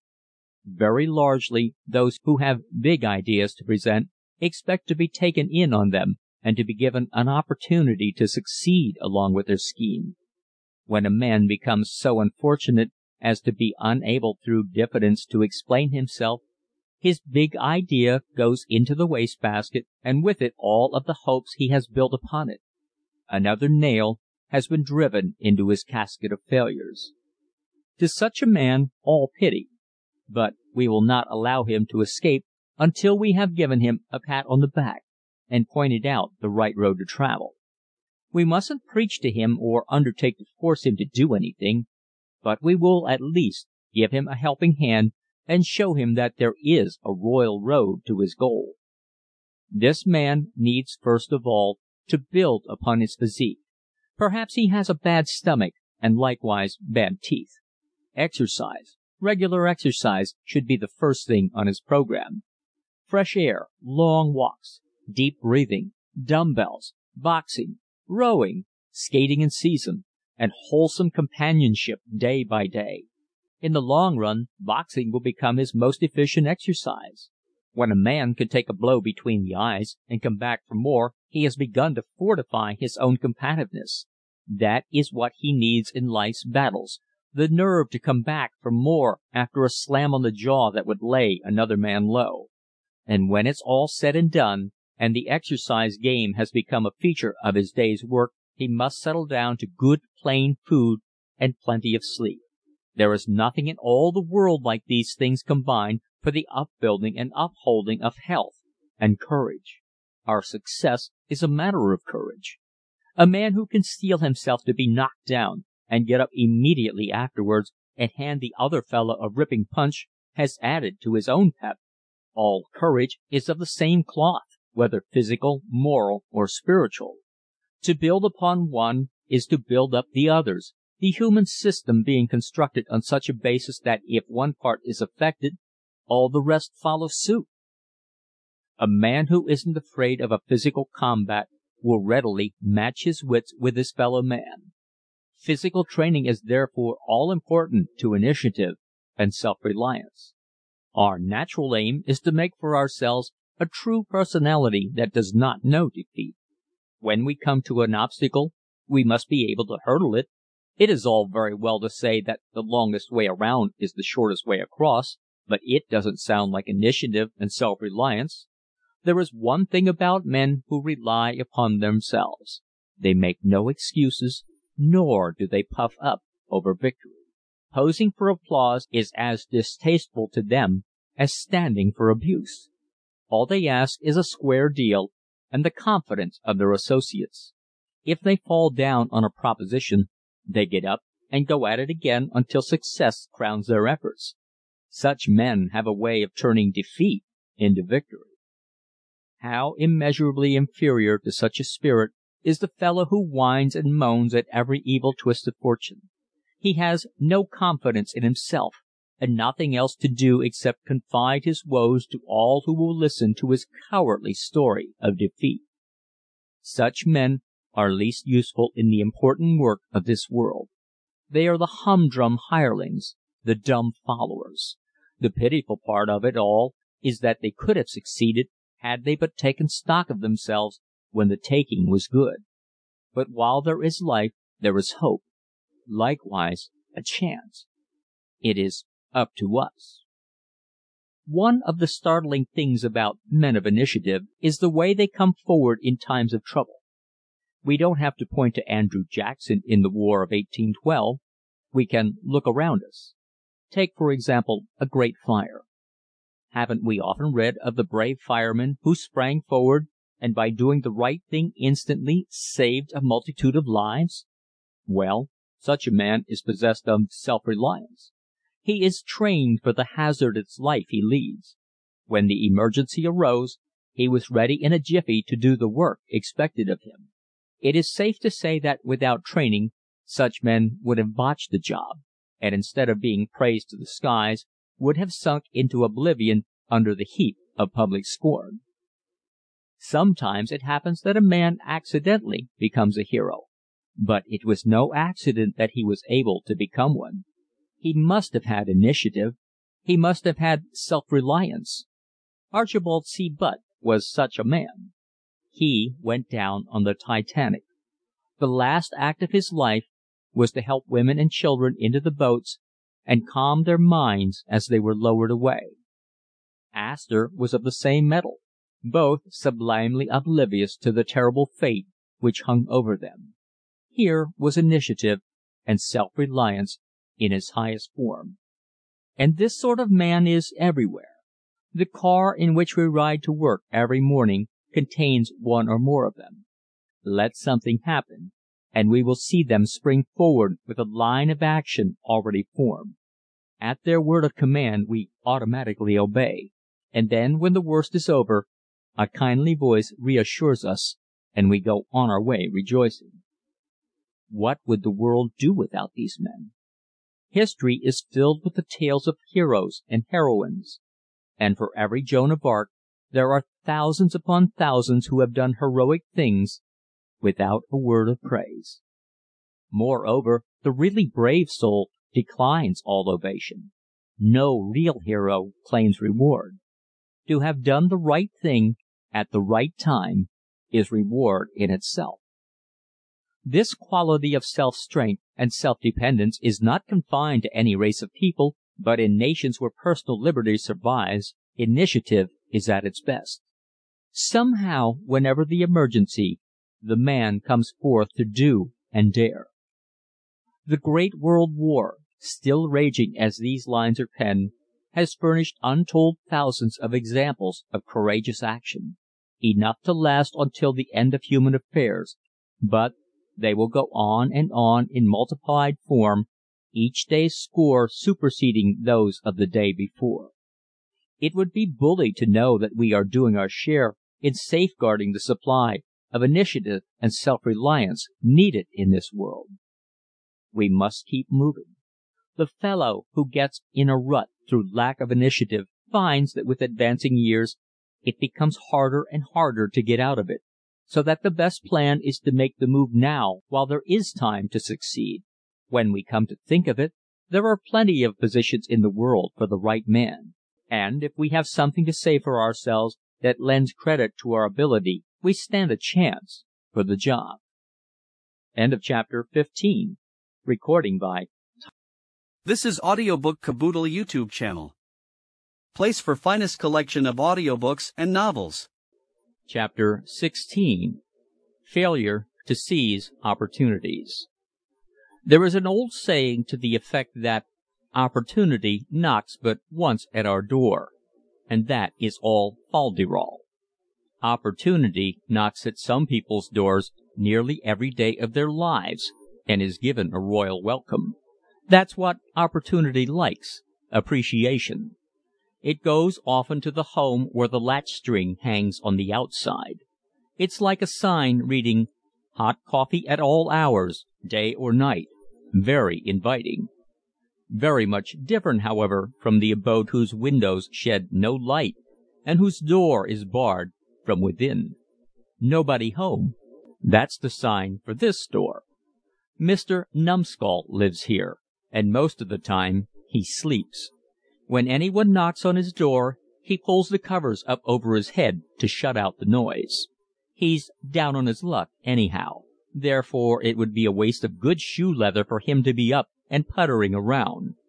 If opportunity ever knocked at his door, he could say in all truth that he never heard it.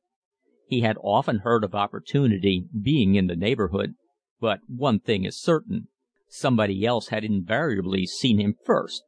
He felt sure he would know opportunity if ever he met him face to face, and if ever he did, he would have it out with him then and there. Meanwhile, dadgast the luck. Always the fates pursued him with some sort of hoodoo, and his neighbors, well, some of them had sense enough to keep their distance and let him alone. Others, however, had not been considerate of the fact that a jinx was on his trail and were given to making sarcastic remarks concerning him. And thus it was that Mr. Numbskull spent his days dodging his neighbors, sidestepping the highways, and obscuring himself from the very individual he wanted so much to behold — opportunity. At last there came a time when, in despair and in disrepute, he took to the woods, and is yet to be heard from. Opportunity still visits the neighborhood, but the path leading to Mr. Numbskull's home is grown up in weeds. The fact is that our real opportunity knocks from within. Through experience, built upon consecutively by continuous effort, our vision expands and pounds its way out through the portals of our brain. We see the thing that we ought to do, and we go to it. To the man who didn't see it, the opportunity did not exist. What we don't know doesn't hurt us any, so runs the old saw. And here's a case where we who didn't see were hurt, but we didn't know it. For those of us who have vision there are all sorts of opportunities, but many of them are not good for us. The ones we make for ourselves are the healthy ones, and generally they are the best for us. Our own baby is the one we will take the greatest pride in and enjoy the most. Then we become masters of our own destiny in a sense, and can be more independent through having no senior partners in the enterprise. Often our dreams bring forth a need for many kinds of special knowledge, and for these we go into the open market, offering opportunity to many others in return for their assistance. Thus we find that everything we do is in relation to other things and dependent in part on other people. This should make us careful and a wee bit wary. Opportunities are widely divergent in nature. Through a stroke of hard luck one might have difficulty in finding employment.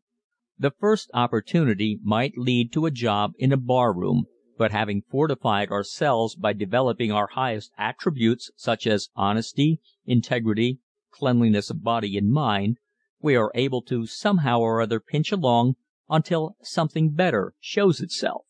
First-class principles are not to be thrown away upon the first provocation. Therefore, in order to take away the temptation, we might as well figure out that a great many employments in the world do not represent real opportunities and therefore should not be considered. Failure to seize such so-called opportunities becomes a virtue in the same sense that the failure to seize a decent opportunity becomes a shame. Often opportunity comes through meeting men of affairs who have power and wealth at their command. These are usually in connection with enterprises of the greater magnitude. Those of us who have the powers to control our destinies to a reasonable degree should not stand back in our support of these. If we have carefully built up our initiative, self-reliance, preparedness in the way of efficiency, good health and the will to do, there is no reason why we should not aspire to take a hand in anything in which we are confident we can succeed. Among the men who control the big affairs of the business world we find a true democracy. They want the man. The fact that he appears before them neatly attired, bright of eye, and ready of wit will surely count in his favor. In other words, we should live up to the opportunity in whatever form it presents itself after we have accepted its responsibilities. To make this perfectly plain, we must live up to the job. If we are to be superintendent of a coal mine underneath the ground, we will put on our overalls and jumpers, but if we are to be manager of a grand opera house, we will appear in our dress suits. The thought is obvious. But as we journey along we find many of our fellow mortals neglecting to live in line with what they are doing. We mention this fact hopeful that we will not fail to seize our opportunities by setting up obstacles whereby we may become persona non grata through lack of discernment. Opportunity is within ourselves, and when we have seized our rightful share, then we may look with pride upon our endeavor and proceed to laugh and live. End of chapter 16. Chapter 17. Assuming Responsibilities. Those who fear to assume responsibility necessarily take orders from others. The punishment fits the crime perfectly, and being self-inflicted, there is no injustice. It is true that many men possessed of great brain power play second fiddle to shallow-minded men of inferior wisdom from sheer lack of forcefulness on their part. They lack the full quality of leadership while possessing all save one essential: courage. Fear abides in their hearts and spreads itself as a mantle of gloom over their supersensitive souls until finally they struggle no more. Henceforth they are doomed and become the subject of apology on the part of friends and relations. He's all right, they say, but he suffers from over-refinement. He lacks something, we cannot make out just what. It is altogether too bad, for he is such a superior man among his social equals. We must take our hats off to those who have the goodness of heart to make allowances for our shortcomings. A disinterested listener, however, is seldom taken into camp by such well-intended argument. He knows that friend husband, or friend brother, as the case may be, needs some sort of swift kick that will stir his combativeness into action. That will cause him to turn upon his mental inferior and have it out with him then and there, once and for all. As a courage builder, fighting for justice is not to be sneezed at. Courage can be built up just the same as any other soul quality. It is all a matter of early training as to which we start out with, courage or fear. Unthinking parents have a lot to do with the propagation of fear in the hearts of children. A neglectful father plus a fear-stricken mother constitute the most logical forces which tend toward the overdevelopment of fear in a child. Once the seed is thoroughly implanted, the growth can be depended upon. How to get rid of it later is not so easy to figure out. Had the child been born with a club foot, these same parents would have spent their last dollar in an effort to straighten it into natural condition. They could see the unshapely foot day by day with their own eyes, and so could their neighbors. But the fear-warped little brain struggling for courage with which to combat its weakness needs must battle alone with chances largely against it. The mere thought of what is in store for this little one as it stumbles along from one period to another, fearful of this and fearful of that, is disconcerting to say the least. We can almost trace our friend Second Fiddle directly back to such a childhood. We can almost hear his fond mother shout, "Keep away from that brook, darling, you might get your feet wet and catch your death of a cold." Another well-known and highly respected admonition belonging to childhood's hour is, "Come in, dearie, it's getting dark. Boogeyman will get you if you don't watch out." Some years later, when little son runs breathless into the home portal after being chased from school by some terrible boys, we can hear this same little mother as she storms about the place and tells what Papa must do about the matter. According to her notion, if teachers could not control the criminal element among the pupils, then it was high time for the police to step in. Never a word about little son taking his own part. Father listens in silence and half formulates the notion of going direct to the parents and laying down the law, while little son listens in fear and trembling in anticipation of what is coming to him if father carries out his threat. Tall oaks from little acorns grow, if the twig is not bent in the sprouting. Little son is bound to grow into manhood some day, and when he arrives he must have one particular attribute: courage. Somehow he will get along if he has that. He may also wear a club foot or a hunch back, but with courage as a running mate he will assume his responsibilities and become a force in the world. Once a great orator sat upon a rostrum listening to a speech by a man who cautioned his countrymen against taking steps to defend the national honor. "We'll outlive the taunts of those who would drag us into war," he bellowed forth. Whereupon the orator jumped to his feet and with clarion voice shouted, "God hates a coward," and then sat down again. Dazed at first, the vast throng sat stupefied, but only for a moment.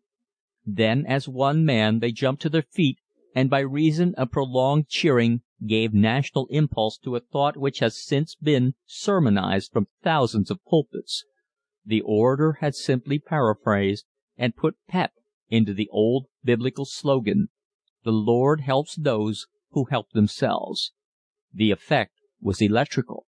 The whole country rallied to the idea with the result that we saved ourselves from war by showing the solid front of being ready and willing to defend ourselves. Everything that tends to build up courage is an asset in life. The more we have of it, the further we go, and the more interesting our lives become. For the man of the lion heart, all things unfold, and unto him the timid must bring their offerings. No one of ordinary gumption concerts the human flivver. Advice from him would be unavailing. His point of view would be inadequate, his ability to advise impotent. We go to the man who does things and say to him, "Here is my little idea. Do you want to help me put it over?" If it is good, he does. If not, his experience tells him so, for men of courage are naturally possessed of large vision. Their lack of fear has given them right of way over vast areas of the world of action. They fail only as their lights go out forever. With courage we can order our own lives and take orders only from those of superior wisdom. This we can never afford not to do. The courageous man of largest vision commands by his power to reason logically and therefore assumes the air of comradeship rather than overseer or boss. Only through lack of moral and physical courage are we to become the slaves of these. Courage, the child of hope, the despair of failure. Born of good cheer, it links its fate with the higher attributes and tramples underfoot the fears which spring up before it. When sown early into the hearts of the young, its companionship becomes unerring in its efficiency for good throughout their lives. End of chapter 17. Chapter 18. Wedlock in Time. It is a happy idea to marry while we are young, a fine thing, a good thing, a pleasant duty indeed to marry the woman of our choice at a time of life when both are at an age when adjustment is natural and lasting loyalties are implanted in our hearts and minds for all time. We make a sad mistake when we postpone so important a step just for the sake of becoming a rich man first, so that our bride-to-be may step into luxurious quarters and never have to lift her dainty hands except to sip from the glass of nectar we have set before her. The real facts compiled by the statistical System Sams are against this idea. The balance comes up in red ink on the wrong side of the ledger. According to these gentlemen, the average mortal is likely to be very fat and much over 40 before he can make an offering according to his first generous impulses, and the chances are he will never reach the goal in his life. By the time he might be financially ready, there is a hard glint in his eye, and he will be looking for the mote in the eye of his lady love. The waiting game is a hard one, and it makes us worldly. After the lapse of years, what once seemed a rose might appear to be more of a hollyhock. Naturally, we never blame ourselves for the changes. Had we obeyed the grand impulse in the hour of our youth, we might have kept the garden full of roses, and the hollyhocks would never have sprouted there. Then the home nest would have tinged our sensibilities with its loveliness, and our affections would have been nailed down hard and fast, forever and a day. Among the many baffling problems which the young man faces, and for that matter any man, is marriage. More thought, more energy, and more time is taken up over this one decisive step than over any other. The reasons are obvious. It involves for life the happiness of the contracting parties, not only in a direct and personal way, but also in a general sense. The man's business success largely depends upon the helpmate he has in his home. His career is at her mercy. For example, if the wife should turn out to be unsympathetic and uninterested in his ambitions, this fact might warp his prospects by causing him to lose heart in facing the large problems awaiting him along the road of opportunity. However, if she is of a cheerful, energetic disposition, and willing to do all that she can to help him over the rough spots as they travel along together, he will be inspired into action and will do his level best. He will be conscious as he goes about his work that there is one person above all upon whom he can depend, his wife. Marriage is a serious business, and usually we concede that point in the beginning. However, this is not aimed as a blow at life's greatest romance. It is merely the recognition of an elemental fact. Marriage must have its practical side. To become successful in the highest degree, man and wife must establish a comradeship. It is not the part of wisdom that either should rule the other, but rather that each should have the interest of the other at heart, and should strive to be helpful one unto the other. Two men can go through life the best of friends, each holding the respect and the confidence of other. So can two women. Then why not a man and wife? Needless to say, they can and do. Such partnerships are sure of success. It is only through lack of comradeship that love flies out the window and lights on a seagoing aeroplane. The marriage state is a long contract. It should not be stumbled into by man or woman, nor should we become cowardly to the point of backing out of it altogether. Love is blind only to the blind. Either party to the tie that binds has a chance to know in advance whether the venture is safe and sane.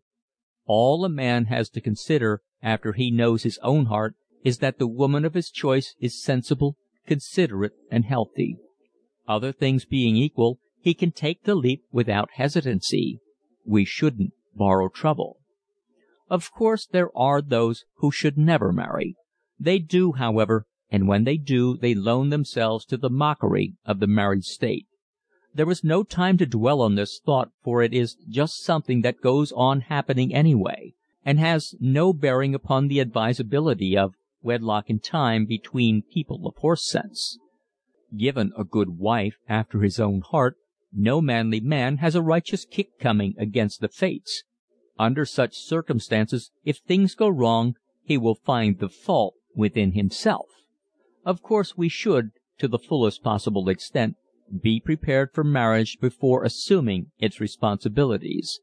We should at least have a ticket before embarking, and it is the real man's duty to provide the ticket. Since it is to be a long voyage, a round trip isn't necessary. In other words, a man needn't be rich when he marries, but he should not be broke either. Lack of funds a few days after the honeymoon is too hard a test for matrimony to bear nobly. It is too much like inviting a catastrophe through lack of good, hard sense to begin with. It shows poor generalship at the very start, and there is the liability of causing great distress and hardship to a tender-hearted little woman. It would be a sad blow to her to find that the man of her choice was, after all, just an ordinary fellow, a man without foresight. There are 4 seasons in married life: spring, summer, fall, and winter, and we are going to need a comrade as we go through each of them. And the one we want is the one we start with, the gentle partner in all our joys and sorrows. It is she who will stand back of us when all others fail. When the children come along to bless our days and inspire us to greater efforts, we are glad to look into their happy, smiling faces and find that they resemble their mother. Their soft cheeks are like hers, their hands, their dainty ways, their caresses.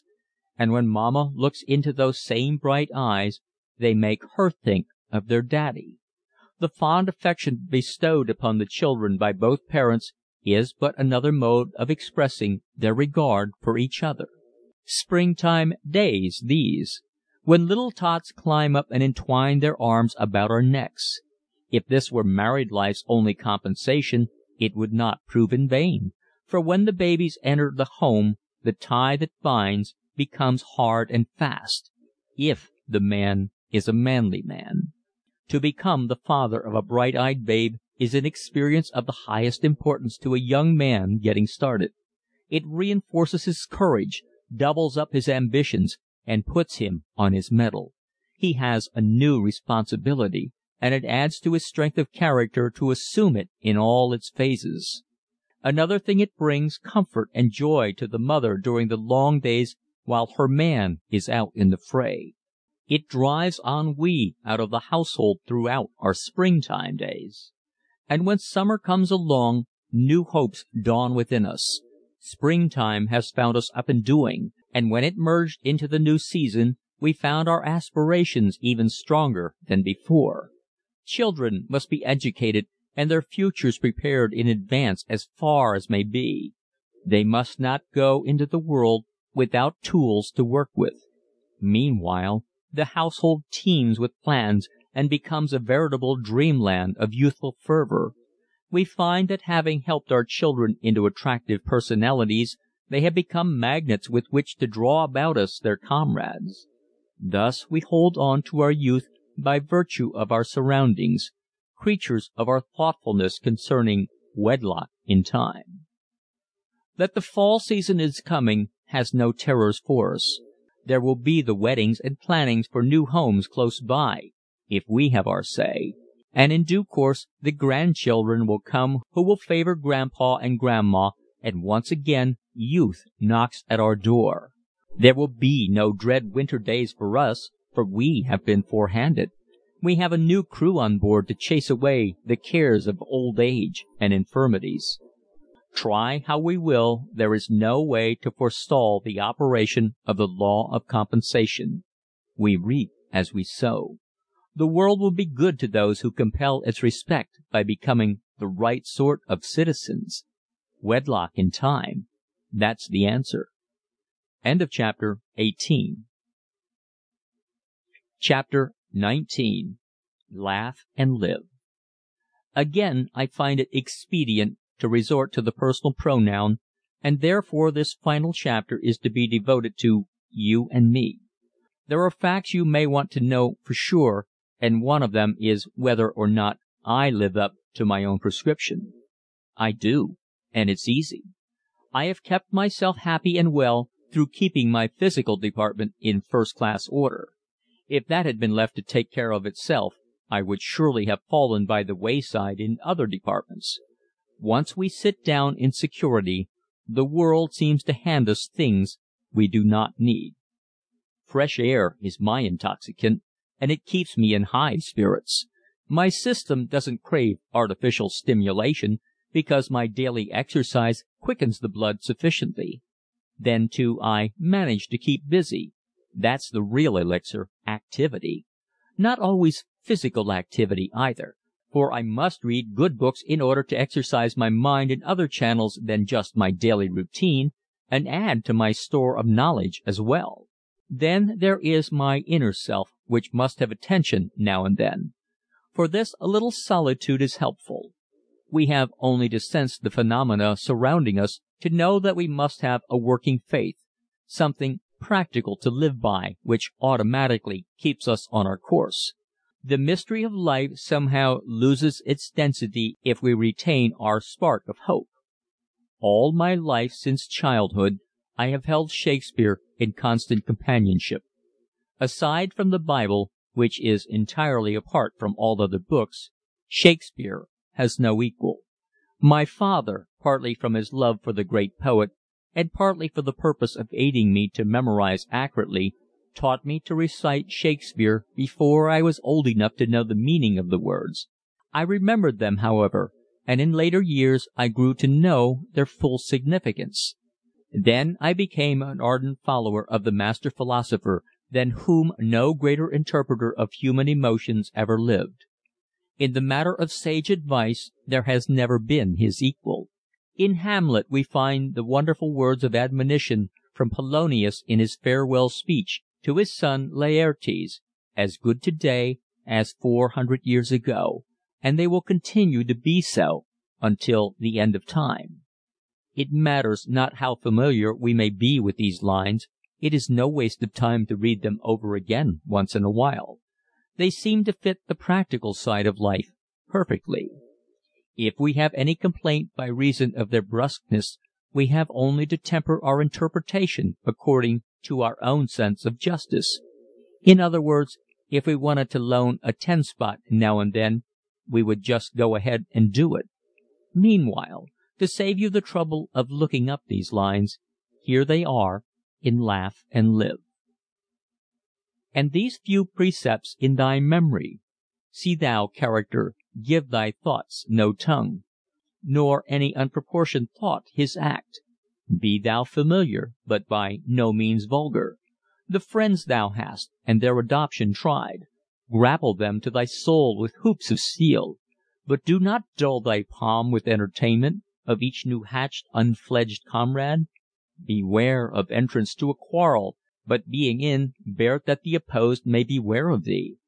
Give every man thine ear, but few thy voice. Take each man's censure, but reserve thy judgment. Costly thy habit as thy purse can buy, but not expressed in fancy, rich, not gaudy.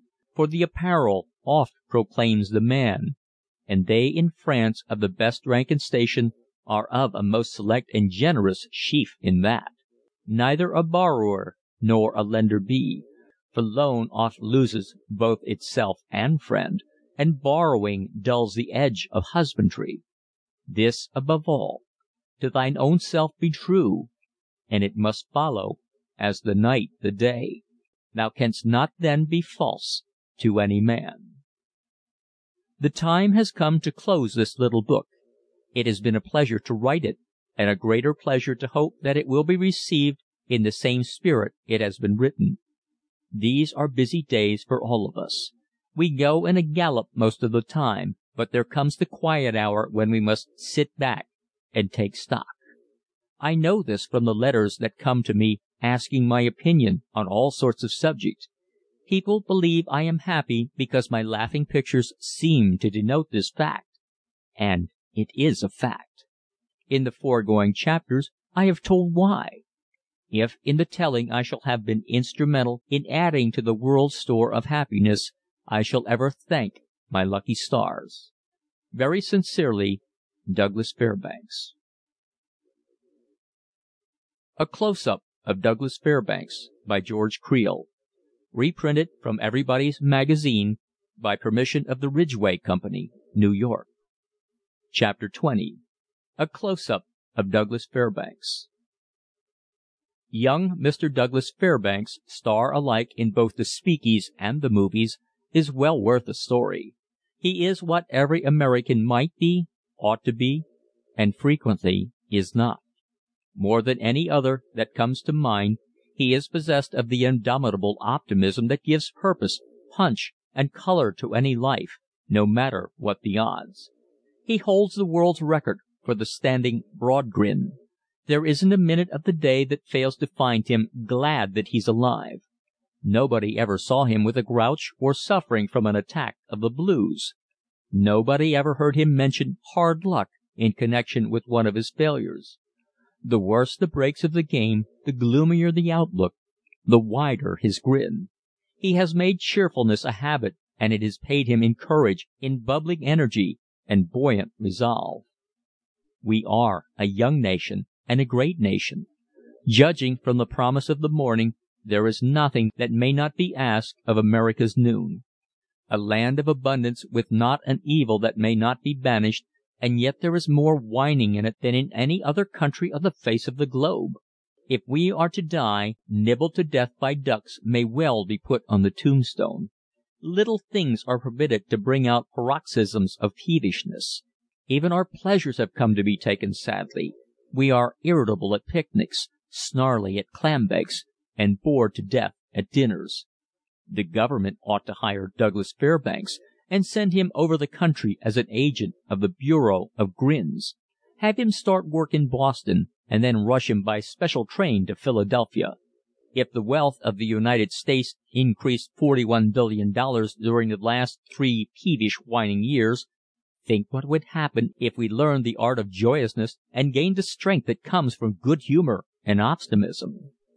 Doug Fairbanks, now that he is in the movies, we don't have to be formal, is the living, breathing proof of the value of a grin. His rise from obscurity to fame, from poverty to wealth, has no larger foundation than his ever-ready willingness to let the whole world see every tooth in his head. Good looks? Artistry? Bosh! The Fairbanks features were evidently picked out by a utilitarian mother who preferred use to ornament. And as for his acting, critics of the drama imbued with the traditions of Booth and Barrett have been known to sob like children after witnessing a Fairbanks performance. It is the joyousness of the man that gets him over. It's the 100% interest that he takes in everything he goes at that lies at the back of his success. He does nothing by halves, is never indifferent, never lackadaisical. At various stages in his brief career, he has been a Shakespearean actor, Wall Street clerk, hay steward on a cattle boat, vagabond, and businessman, knowing poverty, hunger, and discomfort at times, but never, never losing the grin. Things began to move for him when he left a Denver high school back in 1900 for the purpose of entering college. As he says, a man can't be too careful about college. He started for Princeton, but met a youth on the train who was going to Harvard. He took a special course at Cambridge, just what it was he can't remember. But at the end of the year it was hinted to him that circus life was more suited to his talents, particularly one with 3 rings. A friend, however, suggested the theater, and gave him a card to Frederick Ward, the tragedian. Mr. Ward fell for the Fairbanks grin, and as a first part assigned him the role of François the lackey in Richelieu. What he lacked in experience he made up for in activity and unflagging merriment. It got to be so that Ward was almost afraid to touch the bell, for he never knew whether the amazing François would enter through the door or come down from the ceiling. After the company had done its worst to Richelieu, it changed the Shakespearean repertoire, and for 1 year young Fairbanks engaged in what Mr. Ward was pleased to term a catch-as-catch-can bout with the immortal bard. When friends of Shakespeare finally protested in the name of humanity, the strenuous Douglas accepted an engagement with Herbert Kelsey and Effie Shannon in her Lord and Master. 5 months went by before the 2 stars broke under the strain, and by that time news had come to Mr. Fairbanks that Wall Street was Easy Money's other name. Armed with his grin, he marched into the office of Decopé and Doremus, and when the manager came out of his trance, Shakespeare's worst enemy was holding down the job of orderman. The name Coppée appealed to me, he explained. He is still remembered in that office, fondly but fearfully. He did his work well enough. In fact, there are those who insist that he invented scientific management. How about that? I asked him, for it puzzled me. Well, you see, it was this way. For 5 days in a week I would say, "Quite so," to my assistant, no matter what he suggested. On Saturday I would dash into the manager's office, wag my head, knit my brow, and exclaimed, "What we need around here is efficiency."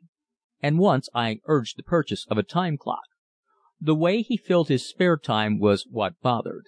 What with his tumbling tricks, boxing, wrestling, leapfrog over chairs, and other small gaieties, he mussed up routine to a certain extent. But he was not discharged. At a point where the firm was just 1 jump ahead of nervous prostration, along came Jack Beardsley and Little Owen, 2 husky football players with a desire to see life without the safety clutch. The 3 approached the officials of a cattle steamship, and by persistent claims to the effect that they had a way with dumb animals, got jobs as hay stewards. "We found the cows very nice," comments Mr. Fairbanks. "No one can get me to say a word against them. But those stokers, and those other stable maids, pow! We had to fight 'em from one end of the voyage to the other, and it got so that I bit myself in my sleep. The three of us got 8 shillings apiece when we landed at Liverpool, and tickets back, but there were several little things about Europe that bothered us, and we thought we'd see what the trouble was. They hoboed through England, France, and Belgium, working at any old job, until they gathered enough money to move along, whether it was carrying water to English navies or unloading paving blocks from a seine boat. After 3 joyous months, they felt the call of the cattle and came home on another steamer. Back on his native heath, young Fairbanks took a shot from the hip at law, but missed. Then he got a job in a machine manufacturing plant, but one day he found that his carelessness had permitted $50 to accumulate, and he breezed down to Cuba and Yucatan to see what openings there were for capital. Back from that tramping trip, he figured that since he had not annoyed the stage for some time, it certainly owed him something. His return to the drama took place in The Rose of Plymouth Town, a play in which Miss Minnie Dupree was the star. Meeting Miss Dupree, I asked her what sort of an actor Fairbanks was in those days. "Well," she said judiciously, "I think that he was about the nicest case of St. Vitus dance that ever came under my notice. William A. Brady got him next. Mr. Brady is quite a dynamo himself, and there was also a time in his life when he managed James J. Corbett. The two fell into each other's arms with a cry of joy, and for 7 years they touched off dramatic explosions that strewed fat actors all over the landscape and tore miles of scenery into ribbons. 'Some boy,' was Mr. Brady's tribute. 'Put him in a death scene, and he'd find a way to break the furniture.' There was never a part that Doug Fairbanks lay down on. To every role he brought joy and interest and enthusiasm, and the night came inevitably that he saw his name in electric letters. It is not claimed that his work as a star elevated the drama, but it may safely be claimed that he never appeared in any play that was not wholesome, stimulating, and helpful. Nothing was more natural than that the movies should seek such an actor, and they set the trap with attractive bait.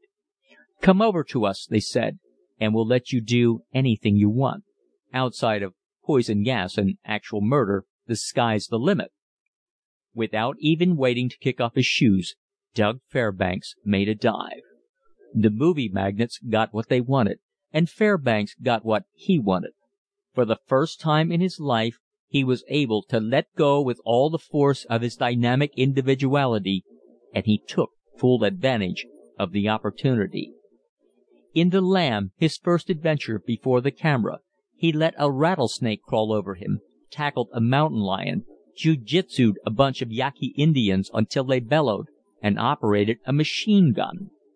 In his Picture in the Papers, he was called upon to run an automobile over a cliff, engage in a grueling 6-round go with a professional pugilist, jump off an Atlantic liner and swim to the distant shore, mix it up in a furious battle royal with half a dozen husky gunmen, leap twice from swiftly moving trains, and also to resist arrest by a squad of just willards dressed up in police uniforms. The half-breed carried him out to California and, among other things, threw him into the heart of a forest fire that had been carefully kindled in the redwood groves of Calaveras County. Amid a rain of burning pine tufts, and with great branches falling to the ground all around him, Dougie was required to dash in and save the gallant sheriff from turning into a cinder. Hair and eyelashes grew out again, however his blisters healed, and in a few days he was as good as new. The Habit of Happiness was rich in stunts that would have made even Battling Nelson turn to tatting with a sigh of relief.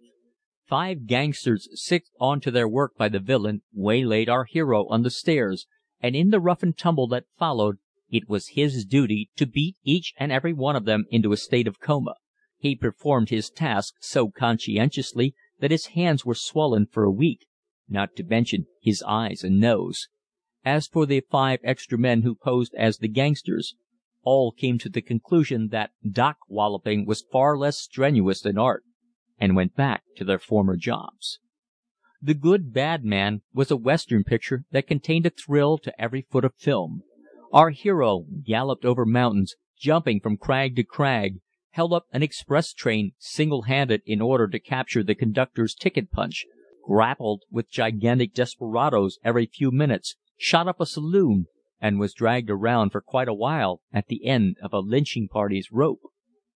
Reggie mixes in was one joyous round of assault and battery from beginning to end. Happening to fall in love with a dancer in a Bowery cabaret, Reggie puts family and fortune behind him and takes a job as bouncer so as to be near his lady-love. Aside from his regular duties, he is required to work overtime on account of the hatred of a gang leader who also loves the girl.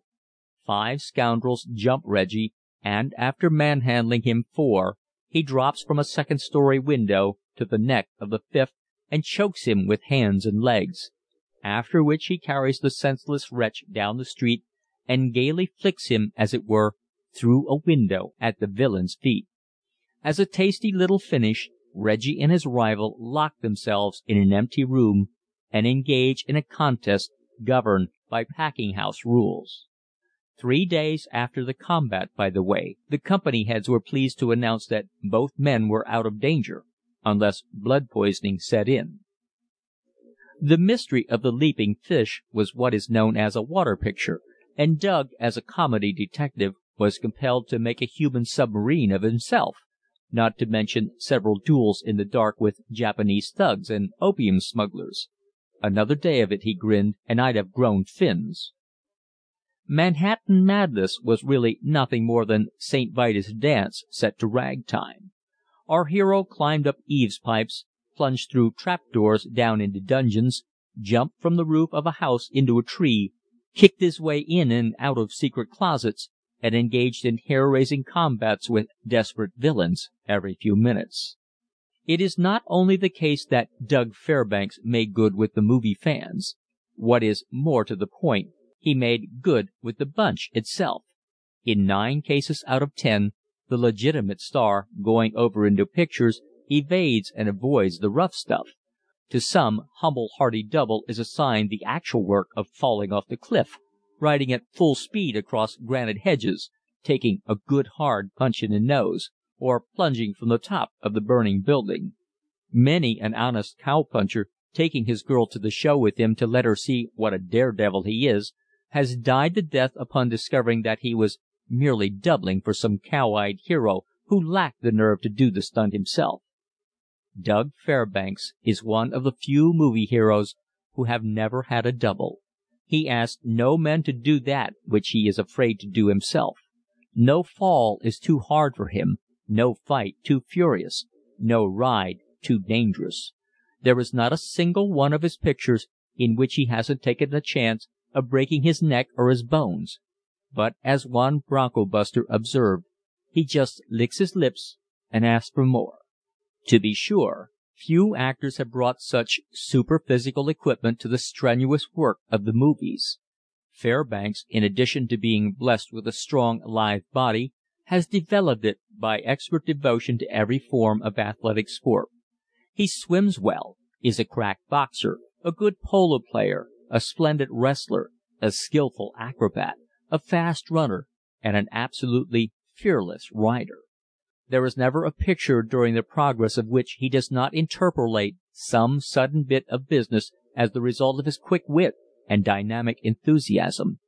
In one play, for instance, he was supposed to enter a house at sight of his sweetheart beckoning to him from an upper window. As he passed up the steps, however, his roving eye caught sight of the porch railing, a window ledge, and a balcony, and in a flash he was scaling the facade of the house like any cat. In another play he was trapped on the roof of a country home.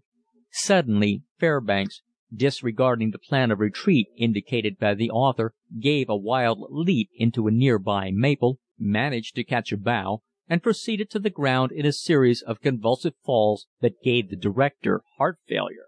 During the half-breed picture, some of the action took place about a fallen redwood that had its great roots fully 20 feet in the air. "Climb up on top of those roots, Doug," yelled the director. Instead of that, Dougie went up to a young sapling that grew at the base of the fallen tree. Bending it down to the ground as an archer bends his bow, He gave a sudden spring and let the tough birch catapult him to the highest root. "What do you want me to do now?" he grinned. "Come back the same way," grinned the director. Most legitimate actors, the valuation is their own, find the movies rather dull. Time hangs very heavily upon their hands. As one remarked to me in tones that were thick with a divine despair, "There's absolutely nothing for a chap to do. In lots of the God-forsaken holes they drag you to, there isn't even a hotel. No companionship, no diversion of any kind, and oftentimes no bathtubs." Douglas Fairbanks enters no such complaint. He draws upon the energy and interest that ought to be in every human being, and when entertainment is not in sight, he goes after it. When they were making the half-breed pictures in the Carquinez woods of Northern California, he was never seen around the camp except when actually needed by the cameraman. Upon his return from these absences, it was noticed that his hands were usually bleeding, and his clothing stained and torn. "What in the name of mischief have you been doing now?" the director demanded on a day when Fairbanks' wardrobe was almost a total loss. "Trapping," chirped the star.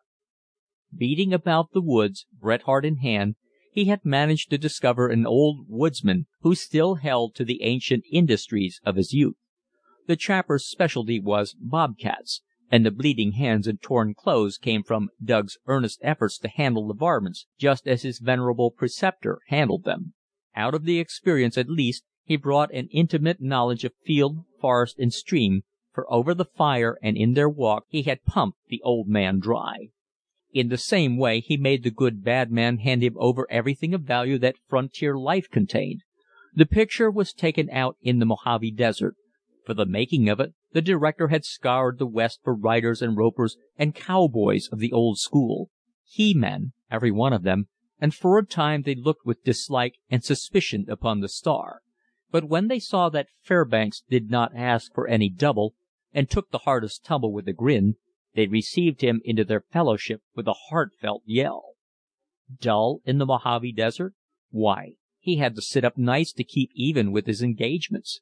From one man he learned bronco busting, from another fancy roping, and from others all that there is to know about horses, cattle, mountain, and plain. And around the campfires he got stories of the winning of the West such as never found their way into histories. When one picture called for jiu-jitsu work, he didn't rest satisfied with learning just enough to get by. Every spare moment found him in a clinch with the Japanese expert, mastering every secret, perfecting himself in every hold. Same way with boxing. When no pugilist came handy, he put on the gloves with anyone willing to take chances on a black eye, keeping at it until today they have to hire professionals when he figures in a movie fight. When they made a water picture, he never stopped until he could duplicate every trick known to the professor who drilled the extra men. He took advantage of a biplane flight to make friends with the aeronaut, and by the time the picture was done, he was as good a driver as the expert. No matter where he is or what the job, he finds something of interest because he goes upon the theory that every minute is meant to be lived. Maroon him at a crossroads with 5 hours until train time, and he'd have the operator's first name in 10 minutes and be learning the Morse alphabet, after which he would rush up to his new friend's house to see the babies or to pass judgment on a Holstein calf or a black Minorca brood. It is the tremendously human quality, more than anything else, that gets him across. People like him because he likes them. He attracts interest because he takes interest. Talk with any of the big men in the motion picture industry, that is, those with brains and education, and they will tell you that personality counts more in pictures than it does on the stage. H.B. Aiken, president of the Triangle Film Corporation, said to me, "The screen is intimate. The camera brings the actor right into your lap. In the speaking drama, makeup and footlights change and hide, but not the least flicker of expression is lost in the picture. It's a test of realness, and it takes a real man or a real woman to stand it. Art isn't the thing at all, nor do looks count for half as much as people suppose. It's what's back of the art and the looks that makes the hit, And if they haven't got something, the artist and the beauty don't last long. We picked Douglas Fairbanks as a likely film star, not on account of his stunts as the majority think, but because of the splendid humanness that fairly oozed out of him. When he isn't before the camera, or fooling with an airship or a motor, or playing with children, or getting acquainted with a tramp or a trapper, or practicing stunts with a rope or a horse, young Mr. Fairbanks fills in his spare time writing scenarios. As everyone knows, the motion picture drama has been a tawdry thing for the most part, either a rehash of old stage plays, novels, and short stories, or else mediocre originalities that epitomize banality. Young Mr. Fairbanks dissented from the established custom from the very start. "It's all wrong," he declared. "We've got to stand on our own feet. Develop your own dramatists." Practically every play in which he has appeared sprang from his personal suggestion, and in many of them he has collaborated with the scenario writer. The three things that he demands are action, wholesomeness, and sentiment that rings true. Never make the mistake of thinking that Douglas Fairbanks starts and finishes with mere good humor and physical exuberance. There is more to him than his grin, for his mind is as strong and vigorous as his body. He reads and thinks, and behind his smile is a quick and eager sympathy that takes account of the sadnesses of life as well as its promises. The habit of happiness was very much his own idea, and in it he took occasion to show a midnight bread line, the misery of the slums, and various forms of social injustice. It isn't that he thinks himself called to uplift and reform, but, as he expresses it, every little bit helps. In the last talk I had with him, he was enthusiastic over the future of the movies as a world force. He speaks in ideas rather than words, for when he feels that he has indicated the thought, he never troubles to finish the particular sentence. Pictures are like music, he declared. They speak a universal language. Great industry, just in its infancy. Before long, films will pass from one country to another. Internationalism. Why not? Love, hate, grief, ambition, laughter, they belong to one race as much as the other. All peoples understand them. It's hard to hate people after you know them. Pictures will let us know each other. They'll break down the hard national lines that now make for war and suspicion. Other things followed, for we discussed everything from cabbages to kings, and then I plumped the question at him that I had been waiting to ask from the first. How do you like the movies as compared to the speaking drama? Come now, cross your heart and hope to die. When the night comes down and the lights go up, isn't there a blue minute now and then? Surest thing you know, he grinned. It isn't because there's such a radical difference between the talkies and the movies, however. He refers to musical comedy as the screamies.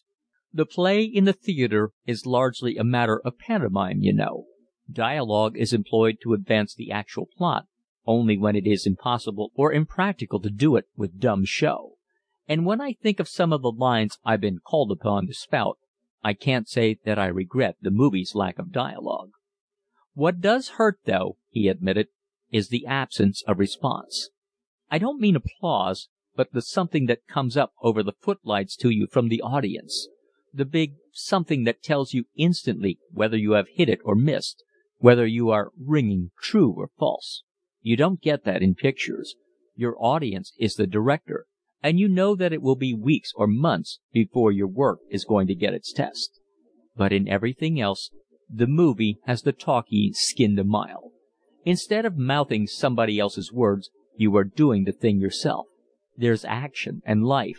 One day you are in the forest, the next in the desert, the next on the sea. Nonsense, I exclaimed. I understand that it's all done in a studio. I had that idea myself, he laughed, but no more. When I was in the talkies, I used to hear a lot about realism.